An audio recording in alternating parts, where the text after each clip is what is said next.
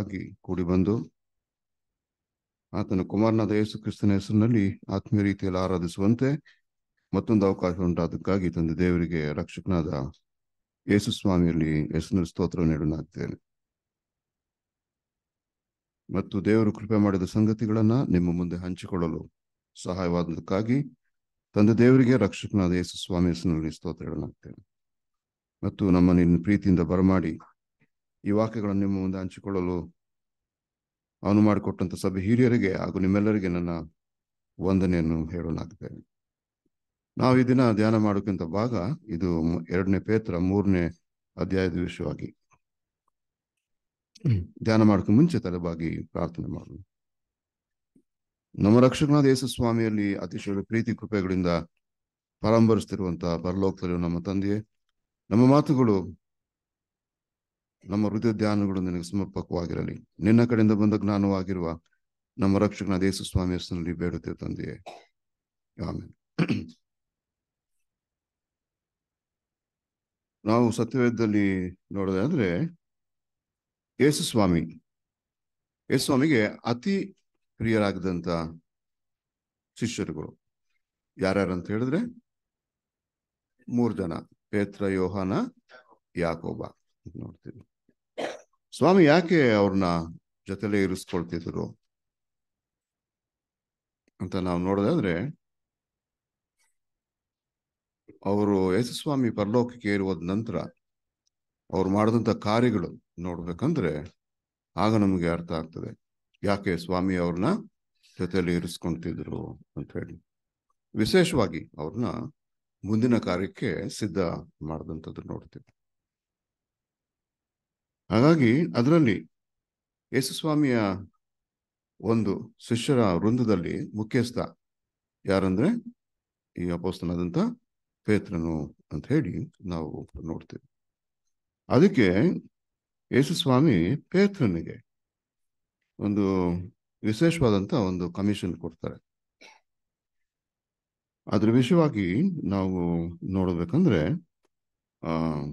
ಸ್ವಾಮಿ ಹೆಂಗೆ ಒಂದ್ಸತಿ ಇರುವಾಗ ಜನರು ನನ್ನನ್ನು ಏನ್ ಹೇಳ್ತಾರೆ ಅಂತ ಕೇಳಿದಾಗ ಬೇರೆಯವರು ಪ್ರವಾದಿಗಳಲ್ಲಿ ಒಬ್ಬರು ಅಂತೆಲ್ಲ ವಿಷಯಗಳು ಹೇಳ್ತಾರೆ. ಆಗ ಪೇತ್ರ ನೀನೇನ್ ಹೇಳ್ತೆ ಅಂತ ಕೇಳ್ಬೇಕಂದ್ರೆ ಅಲ್ಲಿ ಹೇಳಂಥದ್ದು, ನೀನು ಕ್ರಿಸ್ತನು ಜೀವ ಸ್ವರೂಪನಾದ ದೇವರ ಕುಮಾರನು. ಅದು ಹೇಗೆ ಅವ್ರಿಗೆ ಪ್ರಕಟ ಆಯ್ತು ಅನ್ನೋದೇ ತುಂಬಾ ಆಶ್ಚರ್ಯ ಅಂತ ಒಳ್ಳೆ ಸತ್ಯಾರ್ಥ. ಆ ಒಂದು ಸತ್ಯಾರ್ಥವನ್ನು ಹೇಳಿದ್ದಕ್ಕೆ ಸ್ವಾಮಿ ಪ್ರತಿಯಾಗಿ ಅವ್ರಿಗೆ ಕೆಲವು ಮಾತನ್ನ ಹೇಳ್ತಾರೆ ಅಲ್ವೇ. ಆವಾಗ ಅವ್ರಿಗೆ ಚೇಂಜ್ ಮಾಡ್ತಾರೆ. ನೀನು ಪೇತ್ರನು ಅಂತ ಹೇಳಿ, ನಾನು ಈ ಬಂಡೆ ಮೇಲೆ ನಾನು ನನ್ನ ಸಭೆಯನ್ನು ಕಟ್ತೀನಿ ಅಂತ ಹೇಳ್ತಾರೆ. ಅದಾದ್ಮೇಲೆ ಪೇತ್ರನಿಗೆ ಹೇಳ್ತಾರೆ, ಪರಲೋಕದ ಕೈಗಳನ್ನ ನಾನು ನಿನಗೆ ಕೊಡ್ತೀನಿ. ನೀನು ಯಾವುದು ತೆಗೆದಿರ್ತೀಯೋ ಅದು ಪರಲೋಕದಲ್ಲಿ ಬಿಚ್ಚಿರ್ತದೆ, ಯಾವುದು ಕಟ್ಟಿರ್ತೀಯೋ ಅದನ್ನ ನೀವು ಪರಲೋಕದಲ್ಲಿ ಕಟ್ಟಿರ್ತದೆ ಅಂತ ಹೇಳ್ತಾರೆ. ಅದನ್ನ ಮತ್ತೆ 16, 15, 16ರಲ್ಲಿ ನೋಡ್ತೀವಿ. ಆತನು ಅವರನ್ನು, ಆದರೆ ನೀವು ನನ್ನನ್ನು ಯಾರೆನ್ನುತ್ತೀರಿ ಎಂದು ಕೇಳಲಾಗಿ, ಸೀಮೋನ್ ಪೇತ್ರನು, ನೀನು ಬರಬೇಕಾಗಿರುವ ಕ್ರಿಸ್ತನು ಜೀವ ಸ್ವರೂಪನಾದ ದೇವರ ಕುಮಾರನು ಎಂದು ಉತ್ತರ ಕೊಟ್ಟನು. ನೋಡಿ, ಇದು ಹೇಗೆ ಅವರಿಗೆ ಕನ್ವಿನ್ಸ್ ಆಯ್ತು ಅನ್ನೋದು ಬಹಳ ಆಶ್ಚರ್ಯ ಅಲ್ವೇ. ಫಿಲಿಪ್ಪನ್ ಹೇಳ್ತಾರೆ, ನನಗೆ ಮೆಸ್ಸಿಯನ್ ನಮಗೆ ಸಿಕ್ಬಿಟ್ರು ಅಂತ ಹೇಳಿ. ನಮ್ಗೆ ಆಮೇಲೆ ಗೊತ್ತಾಗುತ್ತೆ ಸ್ವಾಮಿ ಹೇಳೋದು, ತಂದೆ ಹೇಳೋದು ಹೊರತು ಯಾರು ನಿಮ್ಗೆ ಗೊತ್ತಾಗೋದಿಲ್ಲ ಅಂತ ಹೇಳಿ. ಅದಕ್ಕೆ ಹೇಳ್ತಾರೆ, ಇದು ತಂದೆನೇ ನಿಮ್ಗೆ ಪ್ರಕಟ ಮಾಡಿದ್ದು ಅಂತ ಅಲ್ಲಿ ಹೇಳ್ತಾರೆ. ಅದಾದ್ಮೇಲೆ ನೋಡ್ಬೇಕಂದ್ರೆ ಈ ಮಾತು ಹೇಳಿದ್ಕೆ ಪೇತ್ರನಿಗೆ ಸ್ವಾಮಿ ನಿನಗೊಂದು ಮಾತನ್ನು ಹೇಳ್ತೇನೆ ಅಂತ ಹೇಳ್ತಾರೆ. ನೀನು ಏನ್ ಹೇಳ್ತಾರೆ ಅಂದ್ರೆ 18ರಿಂದ 20 ವಚನಗಳು. ಅದೇ ಮತ್ತೆ 16, 18ರಿಂದ 20. ಮತ್ತು ನಾನು ನಿನಗೆ ಒಂದು ಮಾತನ್ನು ಹೇಳುತ್ತೇನೆ, ಅದೇನೆಂದರೆ ನೀನು ಪೇತ್ರನು, ಈ ಬಂಡೆಯ ಮೇಲೆ ನನ್ನ ಸಭೆಯನ್ನು ಕಟ್ಟುವೆನು, ಪಾತಾಳ ಲೋಕದ ಬಲವೂ ಅದನ್ನು ಸೋಲಿಸಲಾರದು. ಪರಲೋಕ ರಾಜ್ಯದ ಬೀಗದ ಕೈಗಳನ್ನು ನಿನಗೆ ಕೊಡುವೆನು. ಭೂಲೋಕದಲ್ಲಿ ನೀನು ಯಾವುದನ್ನು ಕಟ್ಟುತ್ತೀಯೋ ಅದು ಪರಲೋಕದಲ್ಲಿಯೂ ಕಟ್ಟಿರುವುದು, ಮತ್ತು ಭೂಲೋಕದಲ್ಲಿ ನೀನು ಯಾವುದನ್ನು ಬಿಚ್ಚುತ್ತೀಯೋ ಅದು ಪರಲೋಕದಲ್ಲಿಯೂ ಬಿಚ್ಚಿರುವುದು ಅಂದನು. ಆಗ ಆತನು, ನಾನು ಕ್ರಿಸ್ತನಾಗಿದ್ದೇನೆಂಬುದನ್ನು ಯಾರಿಗೂ ಹೇಳಬೇಡಿರಿ ಎಂದು ಶಿಷ್ಯರಿಗೆ ಖಂಡಿತವಾಗಿ ಹೇಳಿದನು.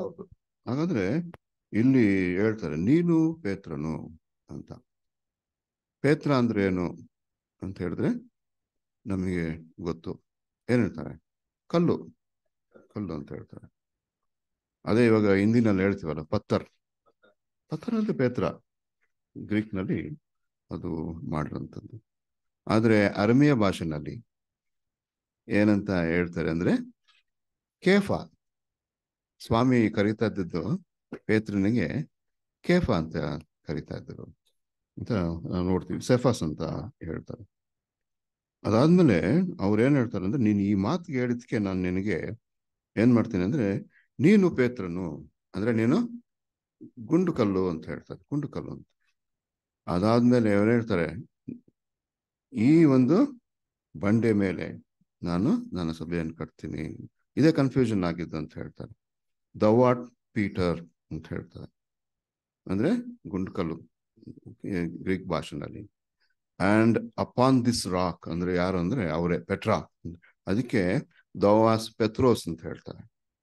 ಅಂಡ್ ಅದು difference. Upon this Petra, Petra ಅಂದ್ರೆ ಬಂಡೆ, ಅದ್ರ ಮೇಲೆ ನಾನು I will build my church ಅಂತ ಹೇಳ್ತಾನೆ.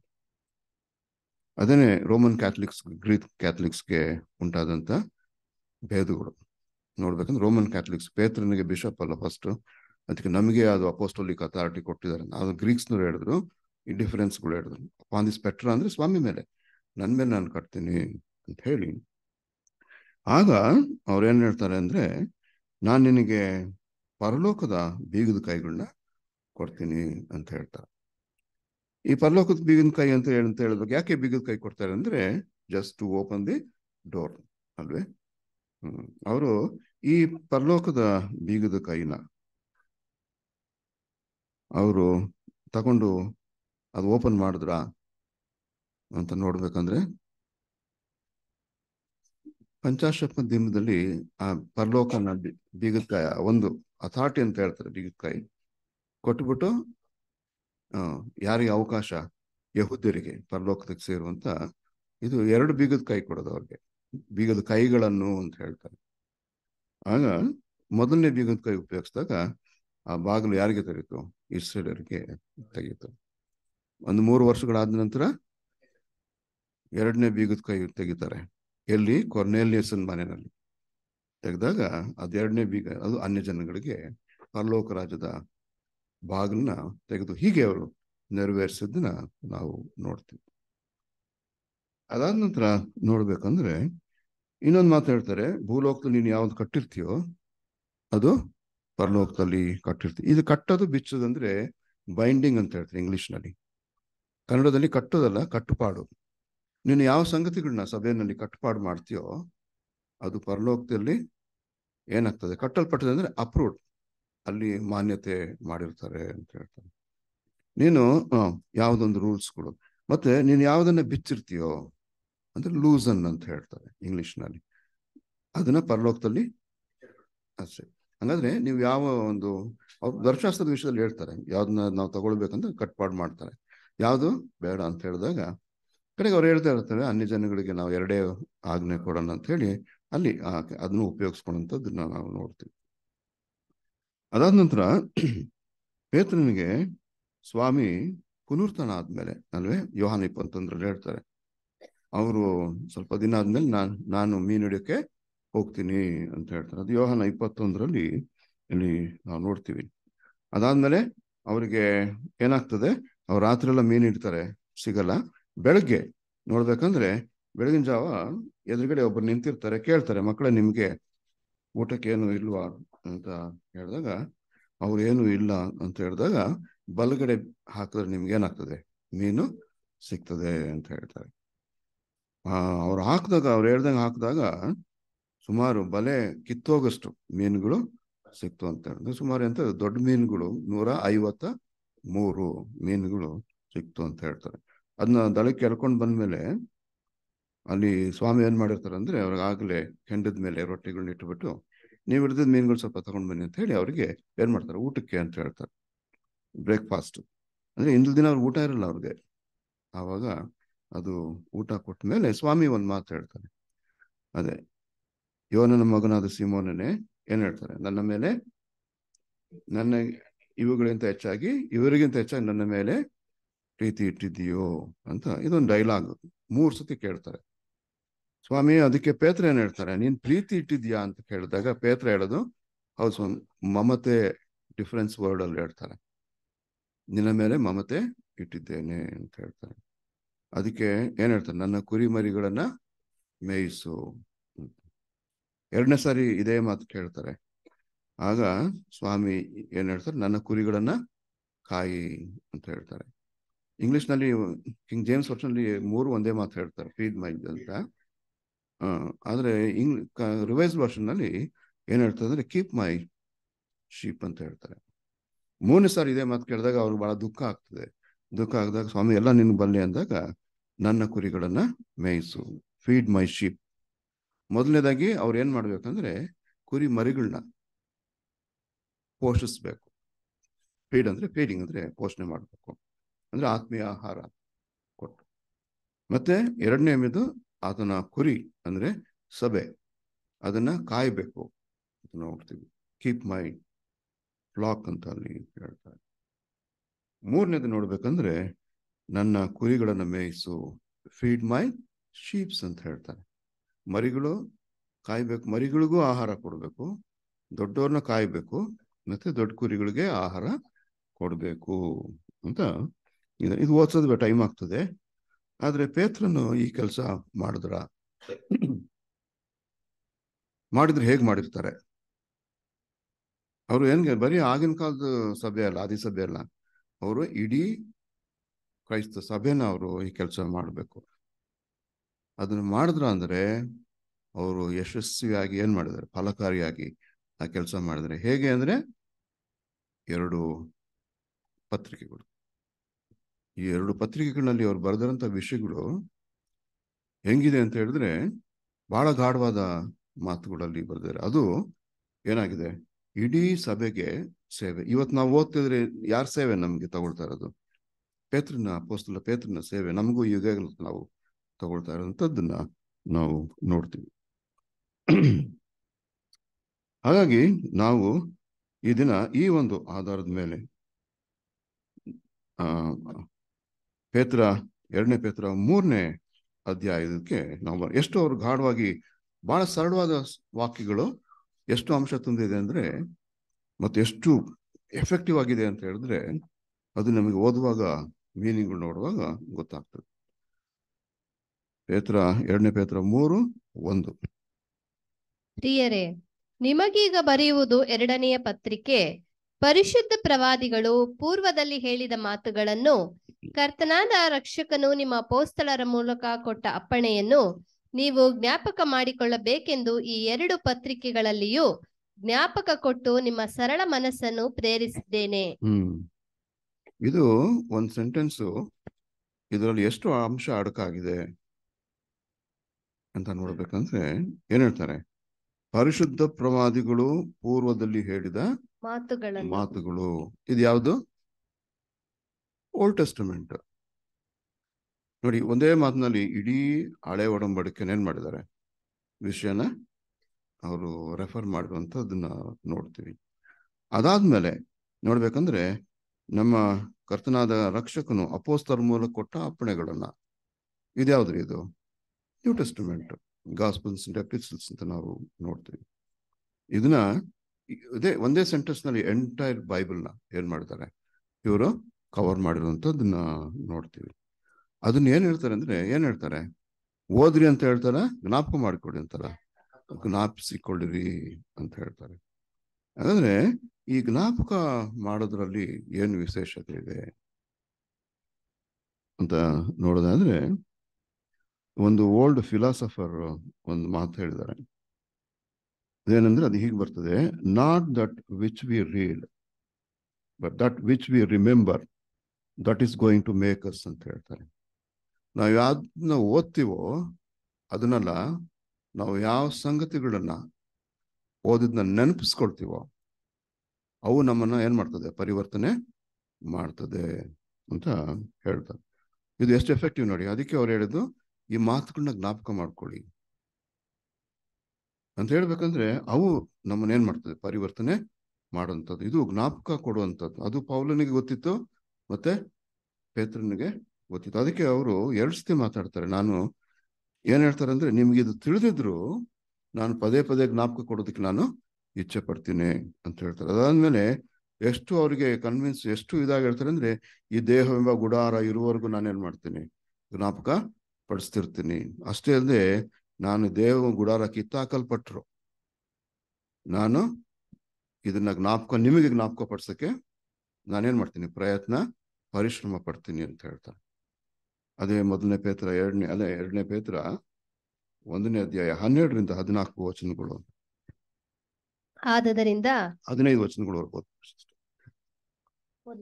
ಓದಿ ಪ್ಲೀಸ್. ಆದದರಿಂದ ನೀವು ಈ ಸಂಗತಿಗಳನ್ನು ತಿಳಿದವರಾಗಿ ನಿಮಗೆ ದೊರಕಿರುವ ಸತ್ಯದಲ್ಲಿ ಸ್ಥಿರವಾಗಿದ್ದರೂ ಅವುಗಳನ್ನು ನಿಮಗೆ ಜ್ಞಾಪಕ ಕೊಡುವುದಕ್ಕೆ ನಾನು ಯಾವಾಗಲೂ ಸಿದ್ಧವಾಗಿರುವೆನು. ನಾನು ನನ್ನ ದೇಹವೆಂಬ ಗುಡಾರದಲ್ಲಿರುವ ತನಕ ನಿಮ್ಮನ್ನು ಜ್ಞಾಪಕಪಡಿಸಿ ಪ್ರೇರಿಸುವುದು ಯುಕ್ತವೆಂದೆಣಿಸಿದ್ದೇನೆ. ಯಾಕೆಂದರೆ ನಮ್ಮ ಕರ್ತನಾದ ಯೇಸು ಕ್ರಿಸ್ತನು ನನಗೆ ತಿಳಿಸಿದ ಪ್ರಕಾರ ಈ ಗುಡಾರವನ್ನು ಕಿತ್ತು ಹಾಕುವ ಕಾಲ ಬೇಗನೆ ಬರುತ್ತದೆಂದು ಬಲ್ಲೆನು.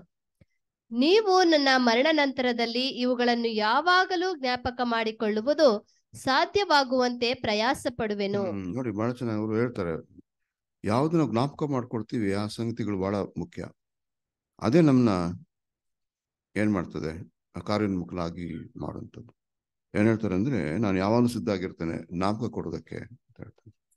ಅದಾದ ನಂತರ ಇದು ಎಷ್ಟು ಮಹತ್ವ ಗೊತ್ತಿದೆ ಅಂದ್ರೆ, ಈ ಗುಡಾರ ಇರೋವರೆಗೂ ನಾನು ನಿಮ್ಗೆ ಜ್ಞಾಪಕ ಕೊಡುವಂಥದ್ದು ಯುಕ್ತ, ಪ್ರಾಪರ್ ಅಂತ ನಾನು ನೆನೆಸ್ತೇನೆ ಅಂತ ಹೇಳ್ತಾರೆ. ಅಷ್ಟೇ ಅಲ್ಲದೆ ಈ ಗುಡಾರ ಕಿತ್ತಾಕಲ್ಪಟ್ಟ ಮೇಲೂ ನಾನು ಇನ್ನು ಜ್ಞಾಪಿಸ್ಕೊಡುವಂತೆ ಪರಿಶ್ರಮಿಸ್ತೀನಿ ಅಂತ ಹೇಳಿದಾಗ, ಈ ಈ ಪತ್ರಿಕೆಗಳ ಮುಖಾಂತರ ಅವರು ಅದು ಬಹಳ ಫಲಕಾರಿಯಾಗಿ ಮಾಡಿರುವಂಥದ್ದನ್ನ ನೋಡ್ತೀವಿ. ಇದು ಜ್ಞಾಪಕ ಪಡಿಸುವಂಥದ್ದು. ಹೌದು, ನಮಗೂ ಅಷ್ಟೇ. ನಾವು ಯಾರನ್ನಾದ್ರೂ ನೋಡಿದಾಗ ಅವ್ರ ವಿಷಯ ಏನು ಜ್ಞಾಪಿಸ್ಕೊಳ್ತೀವಿ, ಅದ್ರ ಮೇಲೆ ನಮ್ಮ ರಿಯಾಕ್ಷನ್ಸ್ ಇರುತ್ತೆ. ಯಾರು ನಮ್ಗೆ ಎದುರುಗಡೆ ಸಿಗ್ತಾರೆ, ಅವ್ರು ನಮ್ಗೆ ಏನಾದ್ರು ಸ್ವಲ್ಪ ಅಪಕಾರ ಮಾಡಿರ್ತಾರೆ, ಆ ಅಪಕಾರ ನಾವು ನೆನೆಸ್ಕೊಂಡ್ರೆ ನಮ್ಮ ರಿಯಾಕ್ಷನ್ಸ್ ಏನಿರ್ತದೆ, ಬೇರೆ ತರ ಇರ್ತದೆ ಅಲ್ವೇ? ಯಾವ್ದು ನಾವು ಜ್ಞಾಪಿಸ್ಕೊಳ್ತೀವಿ ಅದ್ರ ಮೇಲೆ ನಮ್ಮ ಆಕ್ಷನ್ಸ್ಗಳು ಇರ್ತದೆ. ಅವ್ರು ಯಾವ್ದಾದ್ರು ಒಳ್ಳೆ ಕೆಲಸ ಮಾಡಿದ್ರೆ, ನಮ್ಗೆ ಒಳ್ಳೇದು ಮಾಡಿದ್ರೆ ನಾವು ಎದುರುಗಡೆ ಬಂದಾಗ ಜ್ಞಾಪಿಸ್ಕೊಂಡ್ರೆ ನಮ್ಮ ಒಂದು ವರ್ತನೆಗಳೇ ಅವ್ರ ಮುಂದೆ ಬೇರೆ ಇರ್ತದೆ. ಅದಕ್ಕೆ ನಾವೇನು ಜ್ಞಾಪಿಸ್ಕೊಳ್ತೀವೋ ಅದು ಬಹಳ ಮುಖ್ಯ. ಅದಕ್ಕೆ ಏನ್ ಹೇಳ್ತಾರೆ, ಒಳ್ಳೇದನ್ನ ಜ್ಞಾಪಿಸ್ಕೊಳ್ಳಿ ಯಾರದೇ ವಿಷಯದಲ್ಲಿ.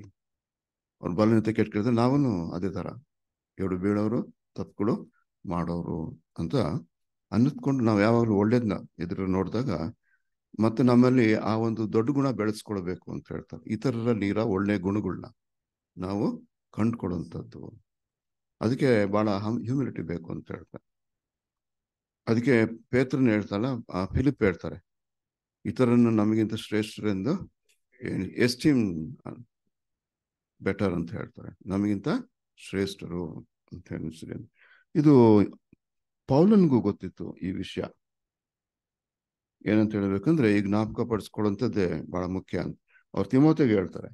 ನನ್ನ ಸುವಾರ್ತೆ ಸಾರಾಂಶನ ಇದು ಅಂತ ಹೇಳ್ತಾರೆ. 2ನೇ ತಿಮೋಥೆ 2ನೇ ಅಧ್ಯಾಯ 8ನೇ ವಚನ. 2ನೇ ತಿಮೋಥೆ 2ನೇ ಅಧ್ಯಾಯ 8ನೇ ವಚನ. ಸತ್ತವರೊಳಗಿಂದ ಎಬ್ಬಿಸಲ್ಪಟ್ಟವನು ದಾವೀದನ ವಂಶದವನು ಆಗಿರುವ ಯೇಸು ಕ್ರಿಸ್ತನನ್ನು ಜ್ಞಾಪಕ ಮಾಡಿಕೋ. ಇದೇ ನಾನು ಸಾರುವ ಸುವಾರ್ತೆ. This is the essence of my gospel ಅಂತ ಹೇಳ್ತಾರೆ. ನಾನು ಸುವಾರ್ತೆಯ ಸಾರಾಂಶ ಏನಂದ್ರೆ, ಸತ್ತೊಳಿಂದ ಎಬ್ಬಿಸಲ್ಪಟ್ಟನು. ಇದರಲ್ಲಿ ಎಷ್ಟು ಅಂಶಗಳು ಅಡಕವಾಗಿದೆ. ಎಲ್ಲಾ ನಂಬಿಕೆ ನಿರೀಕ್ಷೆ ಏನಾಗ್ತದೆ, ಆತನ ಆಧಾರನಾಗಿರುವಂಥದ್ದು ನೋಡ್ತೀವಿ. ಮತ್ತೆ ದಾವೀದನ ವಂಶದಕ್ಕೆ ಏನ್ ವಾಗ್ದಾನ ಇದೆ? ದಾನಿದನ ವಂಶದಿಂದ ಏನ್ ಬರ್ತಾರೆ, ಒಬ್ರು ಆಳ್ವನ್ ಬರ್ತಾರೆ, ಆತನ ಆಳ್ವಿಕೆ ನಿರಂತರವಾಗಿ ಇರ್ತದೆ. ಅದು ಏನು ನೀತಿ ನ್ಯಾಯ ಪ್ರೀತಿ ಸತ್ಯತೆ ಮೇಲೆ ಅದು ಒಳಗೊಂಡಿರ್ತದೆ ಅಂತ ಹೇಳಿ, ಅದು ಶ್ರೇಷ್ಠತೆ. ಅದನ್ನ ಜ್ಞಾಪಿಸ್ಕೊಳ್ಳಿ ಅಂತ ಹೇಳ್ತಾರೆ. ಇದೇ ನಾನು ಸಾರುವ ಸುವಾರ್ತೆ. This is the essence of my gospel ಅಂತ ಹೇಳ್ತಾರೆ. ಪ್ರೀಚಿಂಗ್ ಆಫ್ ಮೈ ಗಾಸ್ಪಲ್ ಹೇಳಿ ಇಲ್ಲಿ ನಾವು ನೋಡ್ತೀವಿ. ಹೀಗಾಗಿ ಈ ಒಂದು ಜ್ಞಾಪಕಪಡಿಸುವಿಕೆ ನೋಡಿ, ಇದೇ ಬಹಳ ಸರಳವಾದ ಸೆಂಟೆನ್ಸ್ ಇದು. ಅದು ನೋಡ್ಬೇಕಂದ್ರೆ ಸೋ ಎಫೆಕ್ಟಿವ್. ಏನ್ ಹೇಳ್ತದೆ, ನಮ್ಮನ್ನ ಇಡೀ ಸತ್ಯವೇದಕ್ಕೆ ನಮ್ಮ ಮನಸ್ಸನ್ನ ತಗೊಂಡೋಗ್ತದೆ. ಅದನ್ನ ಜ್ಞಾಪಿಸ್ಕೊಂಡಾಗ ಅದು ನಮ್ಮನ್ನ ಅದ್ರ ಪ್ರಕಾರ ನಡೆಯೋಕೆ ಪ್ರೇರಣೆಗಳನ್ನ ಕೊಡ್ತದೆ. ಇದು ಅವ್ರು ಮಾಡಿರೋಂಥದ್ದು ಒಂದು ದೊಡ್ಡ ಕಾರ್ಯ. ಅತಿ ಸರಳವಾದಂತ ವಾಕ್ಯ ಇದು. ಮತ್ತೆ ಅದು ಎಷ್ಟು ಅಂಶ ಅಂದ್ರೆ ಅತಿ ಗಾಢವಾದ ಅಂಶಗಳು ನೋಡಕ್ಕೆ, ಮತ್ತೆ ಅದು ಫಲಕಾರಿಯಾಗಿದೆ ಇರುವಂಥದ್ದು ನೋಡ್ತೀವಿ. ಈಗ ಅವರು ಲಾಸ್ಟ್ ಡೇಸ್ ವಿಷಯದಲ್ಲಿ ಮಾತಾಡ್ತಾ ಬರ್ತಾರೆ. ಇದು 2 ಪೇತ್ರ 3ನೇ ಅಧ್ಯಾಯ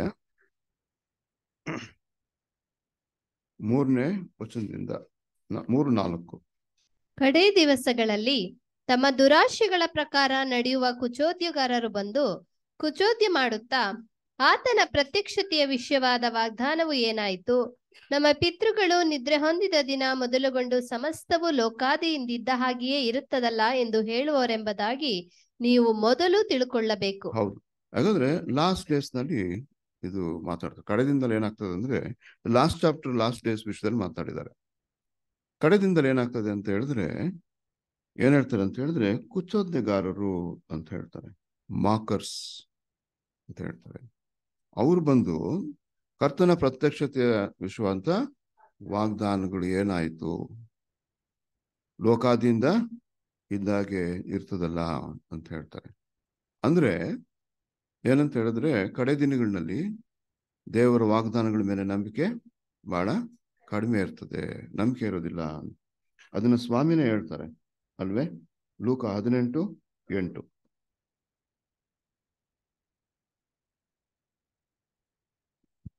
ಹೀಗಿದ್ದರೂ ಮನುಷ್ಯ ಕುಮಾರನು ಬಂದಾಗ ಭೂಮಿಯ ಮೇಲೆ ನಂಬಿಕೆಯನ್ನು ಕಾಣುವನೋ ಅಂದನು.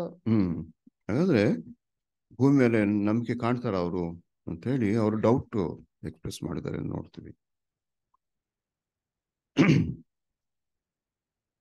ಇದು ನೋಡ್ಬೇಕಂದ್ರೆ ಈ ಪ್ರತ್ಯಕ್ಷತೆ ಮೇಲೆ ನಂಬಿಕೆ ಇರಲ್ಲ ಅಂತ ಹೇಳ್ತಾರೆ. ಆದ್ರೆ ಬೈಬಲ್ ಓದೋರು ಎಲ್ಲರೂ ಏನ್ ಮಾಡ್ತಾರೆ, ಯೇಸು ಸ್ವಾಮಿ 2ನೇ ಸರಿ ಬರ್ತಾರೆ ಅಂತ ಎಲ್ಲರಿಗೂ ಗೊತ್ತು, ಎಲ್ಲರೂ ನಂಬ್ತಾರೆ. ನಾಮಿನಲ್ಸ್ಗಳು ನಂಬ್ತಾರೆ. ಅವರು ವರ್ಷದಲ್ಲಿ 1 ದಿನ ಸ್ವಾಮಿ ಸೆಕೆಂಡ್ ಪ್ರೆಸೆನ್ಸ್ ವಿಷಯದಲ್ಲಿ ಅವರು ಏನ್ ಹೇಳ್ತಾರೆ, ಅವರು ಕ್ಯಾಲೆಂಡರ್ ಪ್ರಕಾರ ಅದನ್ನ ಒಂದು ಮೆಸೇಜ್ಗಳು ಎಲ್ಲ ಮಾಡ್ತಾರೆ. ಆದ್ರೆ ಬಾಯಲ್ಲಿ ಹೇಳ್ತಾರೆ, ಬರ್ತಾರೆ ಅಂತ ಹೇಳ್ತಾರೆ. ಆದ್ರೆ ಬರುವಿಕೆಗೆ ಸಿದ್ಧವಾಗ್ತಾರ ಅಂದ್ರೆ ಸಿದ್ಧ ಆಗಿರೋದಿಲ್ಲ. ಅದೇ ಅವ್ರು ಹೇಳೋದು. ಇದು ಅಪನಂಬಿಕೆ ಅಂತ ಹೇಳ್ತಾರೆ. Confessing the lord presence, second presence, and not preparing for it. ನೋಡ್ಬೇಕಂದ್ರೆ ಇದು ಒಂದು ರೀತಿಯ ಮಾಕಿಂಗ್ ಅಂತ ಹೇಳ್ತಾರೆ. ಇದು ಒಂದು ರೀತಿ ಕುಚೋದ್ಯ ಅಲ್ವೇ? ಇದು ನಾವು ನೋಡ್ತೀವಿ. ಇದಕ್ಕೆ ಒಂದು ಆಧಾರ ಏನಂತ ಹೇಳ್ಬೇಕಂದ್ರೆ, ಯೇಸು ಸ್ವಾಮಿ ಒಂದು ಸಾಮ್ಯ ಹೇಳ್ತಾರೆ. ಒಬ್ಬ ಪುರುಷನಿಗೆ ಇವನಿಗೆ 2 ಮಕ್ಕಳು ಇರ್ತಾರೆ ಅಲ್ವೇ? ಒಬ್ಬನಿಗೆ ಏನ್ ಹೇಳ್ತಾನೆ, ನೀವು ಹೊಲಕ್ಕೆ ಹೋಗಿ ಕೆಲಸ ಮಾಡು ಅಂತ ಹೇಳಿದಾಗ ಅವ್ರೇನ್ ಮಾಡ್ತಾರೆ, ಹೋಗ್ತೀನಿ ಅಪ್ಪ ಅಂತ ಹೇಳ್ಬಿಟ್ಟು ಹೋಗಲ್ಲ ಅಂತ ಹೇಳ್ತಾರೆ. 2ನೇವನಿಗೆ ಅದೇ ಮಾತು ಹೇಳ್ತಾರೆ, ನಾನು ಹೋಗಲ್ಲ ಅಂತ ಹೇಳ್ತಾರೆ. ಆಮೇಲೆ ಅವರಿಗೆ ಪಶ್ಚಾತ್ತಾಪ ಆಗಿ ಏನ್ ಮಾಡ್ತಾರೆ, ಹೋಗ್ತಾರೆ. ಇದರಲ್ಲಿ ಯಾವನು ವಿಧೇಯನಾದವನು ಅಂದ್ರೆ ಅಲ್ಲಿ ಹೇಳ್ತಾರೆ 2ನೇವನು ಅಂತ ಹೇಳ್ತಾರೆ. ಆಗ ಮೊದಲನೇವನು ಮಾಡ್ತಿದ್ದೇನು, ತಂದೆಗೆ ಮಾಕಿಂಗ್ ಅಷ್ಟೇ, ಹೋಗ್ತೀನಿ ಅಂತ ಹೇಳ್ಬಿಟ್ಟು ಹೋಗುದಿರೋದು. ಹಾಗೆ in the deep sense, spiritual sense ನಲ್ಲಿ, ಅರ್ಥದಲ್ಲಿ ನಾವು ಬಾಯಿನಲ್ಲಿ ಯೇಸು ಸ್ವಾಮಿಯ 2ನೇ ಬರುವಿಕೆಗೆ ಅರಿಕೆ ಮಾಡಿ ಅದಕ್ಕೆ ನಮ್ಮನ್ನು ನಾವು ಸಿದ್ಧತೆ ಮಾಡ್ಕೊಳ್ದೇ ಇರುವಂಥದ್ದು, ಅದು ಕುಚೋದ್ಯ ಮಾಡ್ದಂಗೆ. It's a kind of mocking ಅಂತ ನಾವು ಇಲ್ಲಿ ನೋಡ್ತೀವಿ. ಅಂಥದ್ದು ನಮ್ಮಲ್ಲಿ ನಮ್ಮ ಸಿದ್ಧತೆಗಳು ಹೇಗಿದೆ ಅದ್ರ ವಿಷಯದಲ್ಲಿ ನಾವು ಆಲೋಚನೆ ಮಾಡ್ಬೇಕು. ನಾವೇನು ಎಲ್ಲರಿಗೂ ಹೇಳ್ತಾ ಇದ್ದೀವಿ, ಅರಿಕೆ ಮಾಡ್ತಾ ಇದ್ದೀವಿ, ಸಾಕ್ಷಿಗಳು ಕೊಡ್ತಾ ಇದ್ದೀವಿ. ಆದ್ರೆ ಅದಕ್ಕೆ ಎಷ್ಟು ನಾವು ಸಿದ್ಧವಾಗಿದ್ದೇವೆ? ನಾಳೆ ಸ್ವಾಮಿ ಪ್ರತ್ಯಕ್ಷ ದೇವರಾಜ್ಯ ವಿಸಿಬಲ್ ಕಿಂಗ್ಡಮ್ ಸ್ಟಾರ್ಟ್ ಆದ್ರೆ ನಾನು ರೆಡಿ ಇದ್ದೀನ, ಬಹಳ ಮುಖ್ಯ. ಅದನ್ನ ಯೋಚನೆ ಮಾಡಿದ್ರೆ ನನಗೆ ಉತ್ತರ ಕೊಡ್ತೇನೆ, ನಾನು ಎಷ್ಟು ಮಟ್ಟಿಗೆ ಸಿದ್ಧ ಆಗಿದೆ. ಸ್ವಾಮಿ ಹೇಳಿದ್ರೆ ಏನು ಈ ತರ ಇದು ಮಾಡಿದ್ರೆ ಏನು ಲೋಕನೇ ಬಿಟ್ಟು ಹೋಗ್ಲಿ ಅಂತ ಹೇಳಿಲ್ಲ. ನಿಮ್ ಕೆಲಸ ನೀವು ಮಾಡ್ತಾ ಇರಿ. ಅದ್ರ ಲೋಕದಲ್ಲಿ ಯಾವುದು ಇವೆಲ್ಲ ನಾಶವಾಗುವಂಥದ್ದು, ಅಳಿದು ಹೋಗುವಂಥದ್ದು, ಅದ್ರ ಮೇಲೆ ಅಟ್ಯಾಚ್ಮೆಂಟ್ ಇಟ್ಕೊಳ್ಬೇಡಿ. ನಿಮ್ಮ ಒಂದು ಇದು ಎಲ್ಲಿ ಆ ಮುಂದೆ ಬರುವ ರಾಜ್ಯದ ಮೇಲೆ ಅಟ್ಯಾಚ್ಮೆಂಟ್ ಇಟ್ಕೊಡಿ ಅಂತ ಹೇಳ್ತಾರೆ ಅಲ್ವೇ? ಇದು ಅದಾಗ್ತಿದ್ರೆ ಮಾಕಿಂಗ್ ಅಂತ ನಾವು ನಮ್ಮಲ್ಲೂ ನೋಡ್ತೀವಿ. ಅದಕ್ಕೆ ಇಂಥವರು ಕೆಲವು ಸಂಗತಿ ತಿಳಿದಿದ್ರು ಅದನ್ನ ಅವ್ರೇನ್ ಮಾಡ್ತಾರ ಅಂತ ಹೇಳಿದ್ರೆ ಅದನ್ನ ಬೇಕೆಂದು ಮರ್ತು ಹೋಗ್ತಾರಂತೆ. ಅದ್ ಯಾವ್ದಂತ ಹೇಳ್ಬೇಕಂದ್ರೆ 3-5 ವಚನಗಳು ವಿಷಯವಾಗಿ ಮಾತಾಡ್ತೀವಿ. ಹೀಗೆ ಮಾತಾಡುವವರು ಒಂದು ಸಂಗತಿಯನ್ನು ತಿಳಿದರೂ ಬೇಕೆಂದು ಮರೆತು ಬಿಡುತ್ತಾರೆ. ಅದೇನೆಂದರೆ, ಪೂರ್ವ ಕಾಲದಲ್ಲಿದ್ದ ಭೂಮ್ಯಾಕಾಶಗಳು ದೇವರ ವಾಕ್ಯದ ಮೂಲಕ ನೀರಿನಿಂದ ಉಂಟಾಗಿ ನೀರಿನಿಂದ ಆಧಾರಗೊಂಡಿರುವಲ್ಲಿ ಆ ನೀರುಗಳಿಂದಲೇ ಆ ಕಾಲದಲ್ಲಿದ್ದ ಲೋಕವು ಜಲಪ್ರಳಯದಲ್ಲಿ ನಾಶವಾಯಿತು. ಈಗ ನೋಡಿ, ಪೂರ್ವ ಕಾಲದಲ್ಲಿ ಇದ್ದಂತ ಭೂಮ್ಯಾಕಾಶಗಳು ಅಂತ ಹೇಳ್ತಾರೆ, ನೀರುಗಳಿಂದ ಉಂಟಾಗಿ ಆ ನೀರುಗಳಿಂದ ಆಧಾರಗೊಂಡಿತ್ತು ಅಂತ ಹೇಳ್ತಾರೆ. ಆಮೇಲೆ ಆ ನೀರುಗಳಿಂದಲೇ ಜಲಪ್ರಳಯದಲ್ಲಿ ನಾಶವಾಯಿತು ಅಂತ ಹೇಳ್ತಾರೆ. ಇದು ನಮಗೆ ಗೊತ್ತಲ್ವೇ ಹೇಗೆ ಇದು ಆ ನೀರುಗಳು ನಲ್ಲಿ ಬಂತು ಅಂತ ಹೇಳಿದ್ರೆ, ಸುಮ್ಮನೆ ಬೇಗ ಬೇಗ ನಾವು ವಾಕ್ಯಗಳು ಓದ್ಬಿಡೋಣ. ಆದಿಕಾಂಡ 1ನೇ ಅಧ್ಯಾಯ 2ನೇ ವಚನ.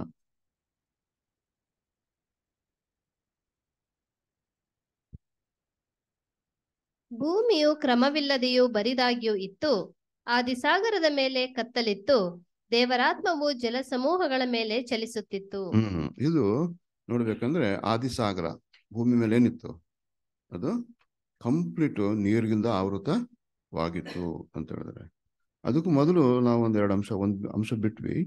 ಈ ಸಿದ್ಧತೆ ವಿಷಯವಾಗಿ ನೋಡ್ಬೇಕಂದ್ರೆ ಅಪೊಸ್ತಲರೆಲ್ಲರೂ ಹೇಗೆ ನಮ್ಮನ್ನ ಸಭೆಯನ್ನ ಪ್ರಿಪೇರ್ ಮಾಡಿದ್ದಾರೆ ಅಂತ ಹೇಳ್ಬೇಕಂದ್ರೆ, ತಮ್ಮ ದಿನಗಳನ್ನಲ್ಲೇ ಕರ್ತನ ಪ್ರತ್ಯಕ್ಷತೆ ಆಗ್ತದೆ ಅಂತೇಳಿ ನೀವು ಅಷ್ಟು ಸಿದ್ಧವಾಗಿರಿ, ಅಲರ್ಟ್ ಆಗಿರಿ ಅಂತ ಅವರು ಹೇಳಿದ್ನ ನಾವು ನೋಡ್ತೀವಿ. ಹಾಗಾಗಿ ಇದು 1-2ನೇ ವಚನದಲ್ಲಿ ನೋಡ್ಬೇಕಂದ್ರೆ 6ನೇ ವಚನದಲ್ಲಿ, ಅದೇ ಜೆನೆಸಿಸ್ 6ನೇ ವಚನದಲ್ಲಿ ನೋಡ್ಬೇಕಂದ್ರೆ ಕೆಳಗಣ ನೀರು ಮೇಲಣ ನೀರು. ಓದ್ಬಿಡಿ ಸಿಸ್ಟರ್. ಬಳಿಕ ದೇವರು ಜಲಸಮೂಹಗಳ ನಡುವೆ ವಿಸ್ತಾರವಾದ ಗುಮ್ಮಟವು ಉಂಟಾಗಲಿ, ಅದು ಕೆಳಗಣ ನೀರುಗಳನ್ನು ಮೇಲಣ ನೀರುಗಳನ್ನು ಬೇರೆ ಬೇರೆ ಮಾಡಲಿ ಅಂದನು. ಹಾಗೆ ಅದು ಬೇರೆ ಆಯ್ತು ಅಂತ ಹೇಳ್ತಾರೆ. ಕೆಳಗಣ ನೀರು ಮೇಲಣ ನೀರು ಬೇರೆ ಬೇರೆ ಆಯ್ತು ಅಂತ ಹೇಳ್ತಾರೆ. ಈಗ ಮೇಲೆ ಆಕಾಶದಲ್ಲಿ ನೀರು ಇದೆಯಾ? ಈಗ ಮೋಡ ಯಾವುದು? ಅದು ನೀರೇ, ಇನ್ನೊಂದು ಫಾರ್ಮ್, ಐಸ್ ಫಾರ್ಮ್ ಅಂತ ಹೇಳ್ತಾರೆ, ಅದು ನೀರೇನೆ, ಈಗಲೂ ಇದೆ. ಆಗ ಉಂಟು ಮಾಡಿದಾಗ ರಿಂಗ್ಸ್ ಇತ್ತು ಅಂತ ಹೇಳ್ತಾರೆ ಭೂಮಿ ಮೇಲೆ.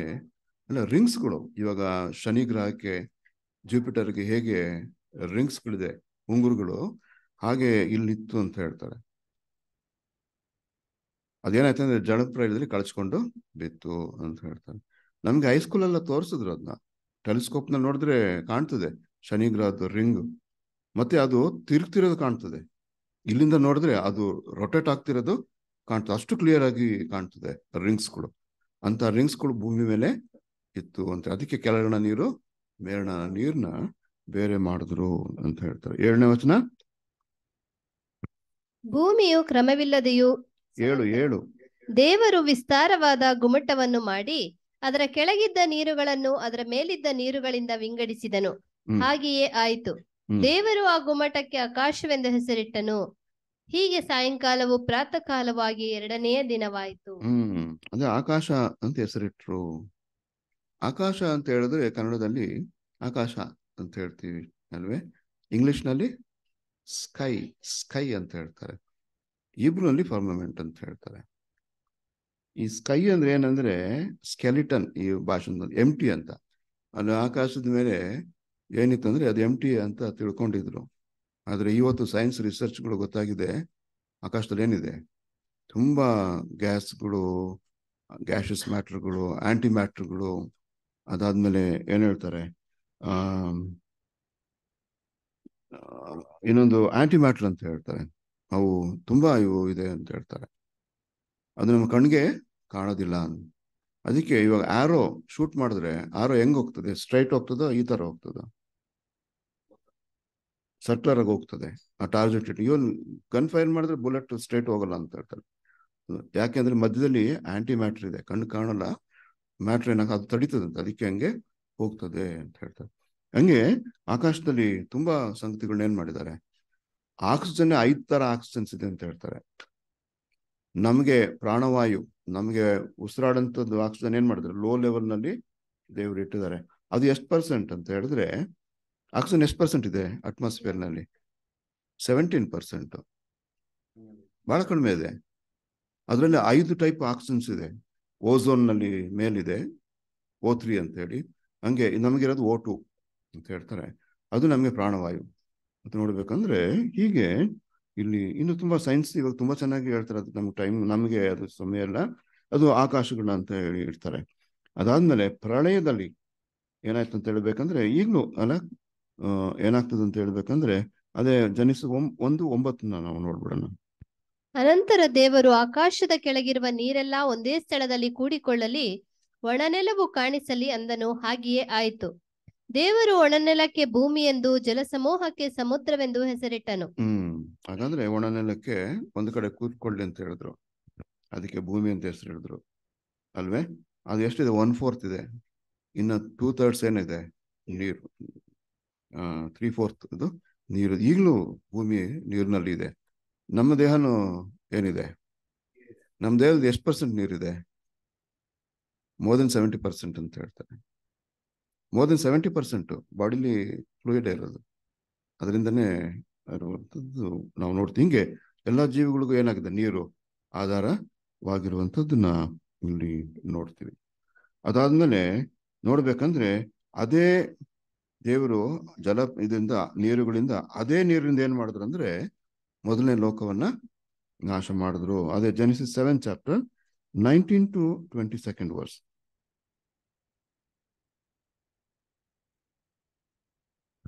ಏಳನೇ ಅಧ್ಯಾಯ ಆದಿಕಾಂಡ 19-22. ನೀರು ಭೂಮಿಯ ಮೇಲೆ ಅತ್ಯಧಿಕವಾಗಿ ಪ್ರಬಲವಾದ್ದರಿಂದ ಆಕಾಶ ಮಂಡಲದ ಕೆಳಗಿರುವ ಎಲ್ಲಾ ದೊಡ್ಡ ಬೆಟ್ಟಗಳು ಮುಚ್ಚಿ ಹೋದವು. ನೀರು ಆ ಬೆಟ್ಟಗಳಿಗಿಂತಲೂ 15 ಮೊಳ ಹೆಚ್ಚಲು ಅವುಗಳು ಸಂಪೂರ್ಣವಾಗಿ ಮುಚ್ಚಿ ಹೋದುದರಿಂದ ಪಶು ಪಕ್ಷಿ ಮೃಗ ಕ್ರಿಮಿಗಳು ಮನುಷ್ಯರ ಸಹಿತವಾಗಿ ಭೂಮಿಯ ಮೇಲೆ ಸಂಚರಿಸುವ ಸಕಲ ಪ್ರಾಣಿಗಳು ಲಯವಾದವು.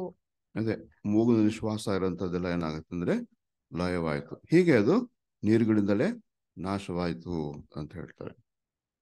ಅದಾದ್ಮೇಲೆ ನೋಡ್ಬೇಕಂದ್ರೆ, ಅದೇ ವಾಕ್ಯದ ಮುಂದೆ ನೋಡ್ಬೇಕಂದ್ರೆ 7ನೇ ವಚನ. ಆದರೆ ಈಗಿರುವ ಭೂಮ್ಯಾಕಾಶಗಳು ಅದೇ ವಾಕ್ಯದ ಬಲದಿಂದ ಬೆಂಕಿಯ ಮೂಲಕ ನಾಶವಾಗುವುದಕ್ಕೆ ಇಡಲ್ಪಟ್ಟಿವೆ, ಮತ್ತು ಭಕ್ತಿಹೀನರ ಶಿಕ್ಷಾವಿಧಿಯು ನಾಶವು ಉಂಟಾಗುವ ದಿನಕ್ಕಾಗಿ ಆ ಬೆಂಕಿ ಸಿದ್ಧವಾಗಿದೆ. ಹಾಗಾದ್ರೆ ನೋಡ್ಬೇಕಂದ್ರೆ ಈಗಿನ ಭೂಮಿ ಆಕಾಶಗಳು,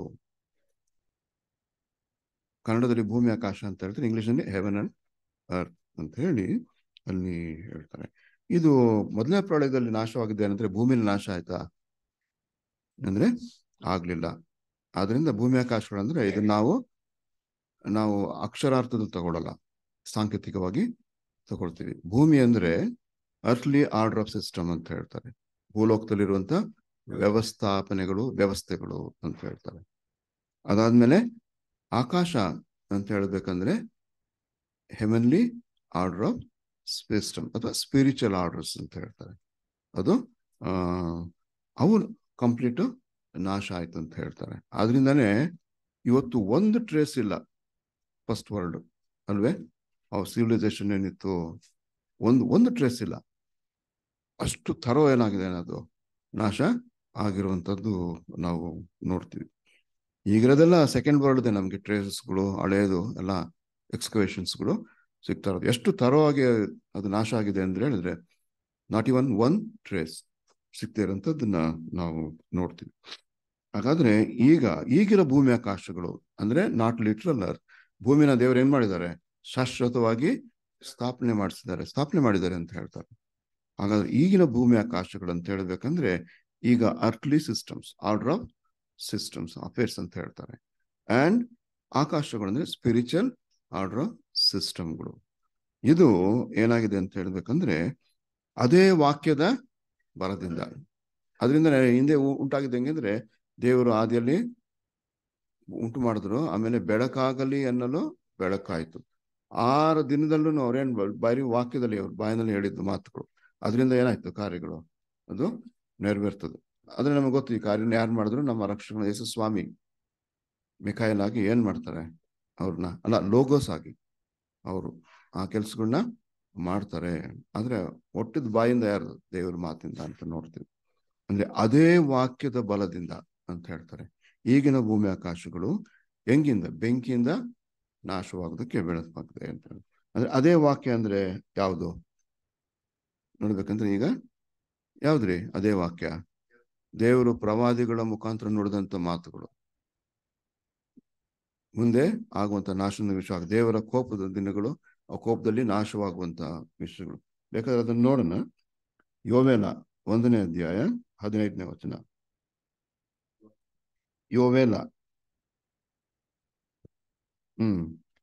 ಯೆಹೋವನ ದಿನವು ಸಮೀಪಿಸಿತು, ಅಯ್ಯೋ ದಿನವೇ, ಅದು ಸರ್ವಶಕ್ತನಿಂದ ನಾಶನದ ದಿನವಾಗಿಯೇ ಬರುವುದು.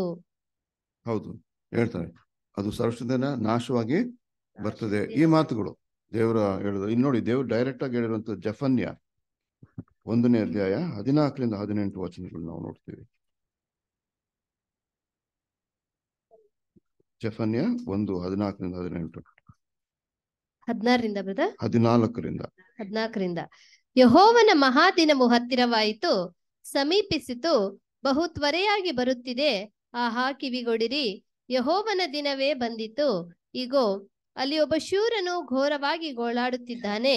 ಆ ದಿನವು ರೌದ್ರದ ದಿನ, ಶ್ರಮ ಸಂಕಟಗಳ ದಿನ, ಹಾಳು ಪಾಳು ಮಾಡುವ ದಿನ, ಕತ್ತಲಿನ ಮೊಬ್ಬಿನ ದಿನ, ಕಾರ್ಮುಗಿಲ ಕಗ್ಗತ್ತಲ ದಿನ, ಕೋಟೆಗಳನ್ನು ದೊಡ್ಡ ಕೊತ್ತಲಗಳನ್ನು ಹಿಡಿಯಲು ಆರ್ಭಟಿಸಿ ಕೊಂಬೂದುವ ದಿನ. ಯೆಹೋವನಾದ ನನಗೆ ಜನರು ಮಾಡಿದ ಅಷ್ಟೇ ಸಾಕು. ಇವಾಗ ನೋಡಿ, ಅದು ನಾಶನದ ದಿನ. ಅದು ಯಾರಿದ್ದಾರೆ? ದೇವರು ಪ್ರವಾದಿಗಳ ಮುಖಾಂತರ ಹೇಳಿದಂತ ಮಾತು. ಅವು ಏನ್ ಮಾಡ್ತಾವ ಅಂದ್ರೆ ಈಗ ನಾಶ ಮಾಡೋದಕ್ಕೆ ಇಡಲ್ಪಟ್ಟಿದೆ. ಅದೇ ಜಫನ್ಯ 3:8 ಇದನ್ನು ಕ್ಲಿಯರ್ ಆಗಿ ಹೇಳ್ತಾರೆ. ಇಂತೆನ್ನುತ್ತಾನೆ, ಹೀಗಿರಲು ನನ್ನನ್ನು ಕಾದುಕೊಂಡಿರ್ರಿ. ನಾನು ಬೇಟೆ ಹಿಡಿಯಲಿಕ್ಕೆ ಏಳುವ ದಿನವನ್ನು ಎದುರು ನೋಡಿರಿ. ಜನಾಂಗ ರಾಜ್ಯಗಳ ಮೇಲೆ ನನ್ನ ರೌದ್ರವನ್ನು, ಹೌದು, ನನ್ನ ಉಗ್ರ ಕೋಪವನ್ನೆಲ್ಲ ಹೊಯ್ದು ಬಿಡುವುದಕ್ಕಾಗಿ ಆ ಜನಾಂಗಗಳನ್ನು ಸೇರಿಸಿ ಆ ರಾಜ್ಯಗಳನ್ನು ಕೂಡಿಸಬೇಕೆಂದು ತೀರ್ಮಾನಿಸಿಕೊಂಡಿದ್ದೇನೆ. ಲೋಕವೆಲ್ಲ ನನ್ನ ರೋಷಾಗ್ನಿಗೆ ತುತ್ತಾಗುವುದಷ್ಟೇ. ಹೀಗಾಗಿ ಏನಾಗ್ತದೆ? ಅದು ನಾಶವಾಗ್ತದೆ ಅಂತ ಹೇಳಿ ನೋಡ್ತೀವಿ. ಬಹಳ ಸಂತೋಷದ ವಿಷಯ ಅಂತ ಹೇಳಿದ್ರೆ, ದೇವರು ಈ ತನ್ನ ಕೋಪವನ್ನು ತೀರಿ ಲೋಕದಲ್ಲಿ ದುಷ್ಟರನ್ನ ಸಂಹಾರ ಮಾಡಿದಾಗ ಜನರು ಏನಾಗ್ತಾರೆ ಅಂತ ಹೇಳಿದ್ರೆ, ನಂತರದಲ್ಲಿ ಮುಖಂಡರ ಅಹಂಕಾರಗಳು ತಗ್ತದೆ, ಗರ್ವದೃಷ್ಟಿಯೆಲ್ಲ ಹೋಗಿ ಮನುಷ್ಯರು ಓಫೀರ್ ದೇಶದ ಬಂಗಾರದಂತೆ ಅಮೂಲ್ಯವಾಗ್ತಾರೆ, ಪ್ರೆಷಸ್ ಅಂತ ಹೇಳ್ತಾರೆ. ಅದೇ ಸಮಾಧಾನಕರದ ಮಾತು. ನೆಕ್ಸ್ಟ್ ಅಲ್ಲಿ ಬರೋದು ಇದೆಲ್ಲ ಆದ ನಂತರ ಅದೇ ಯೆಶಾಯ 13:6 ಮತ್ತು 9.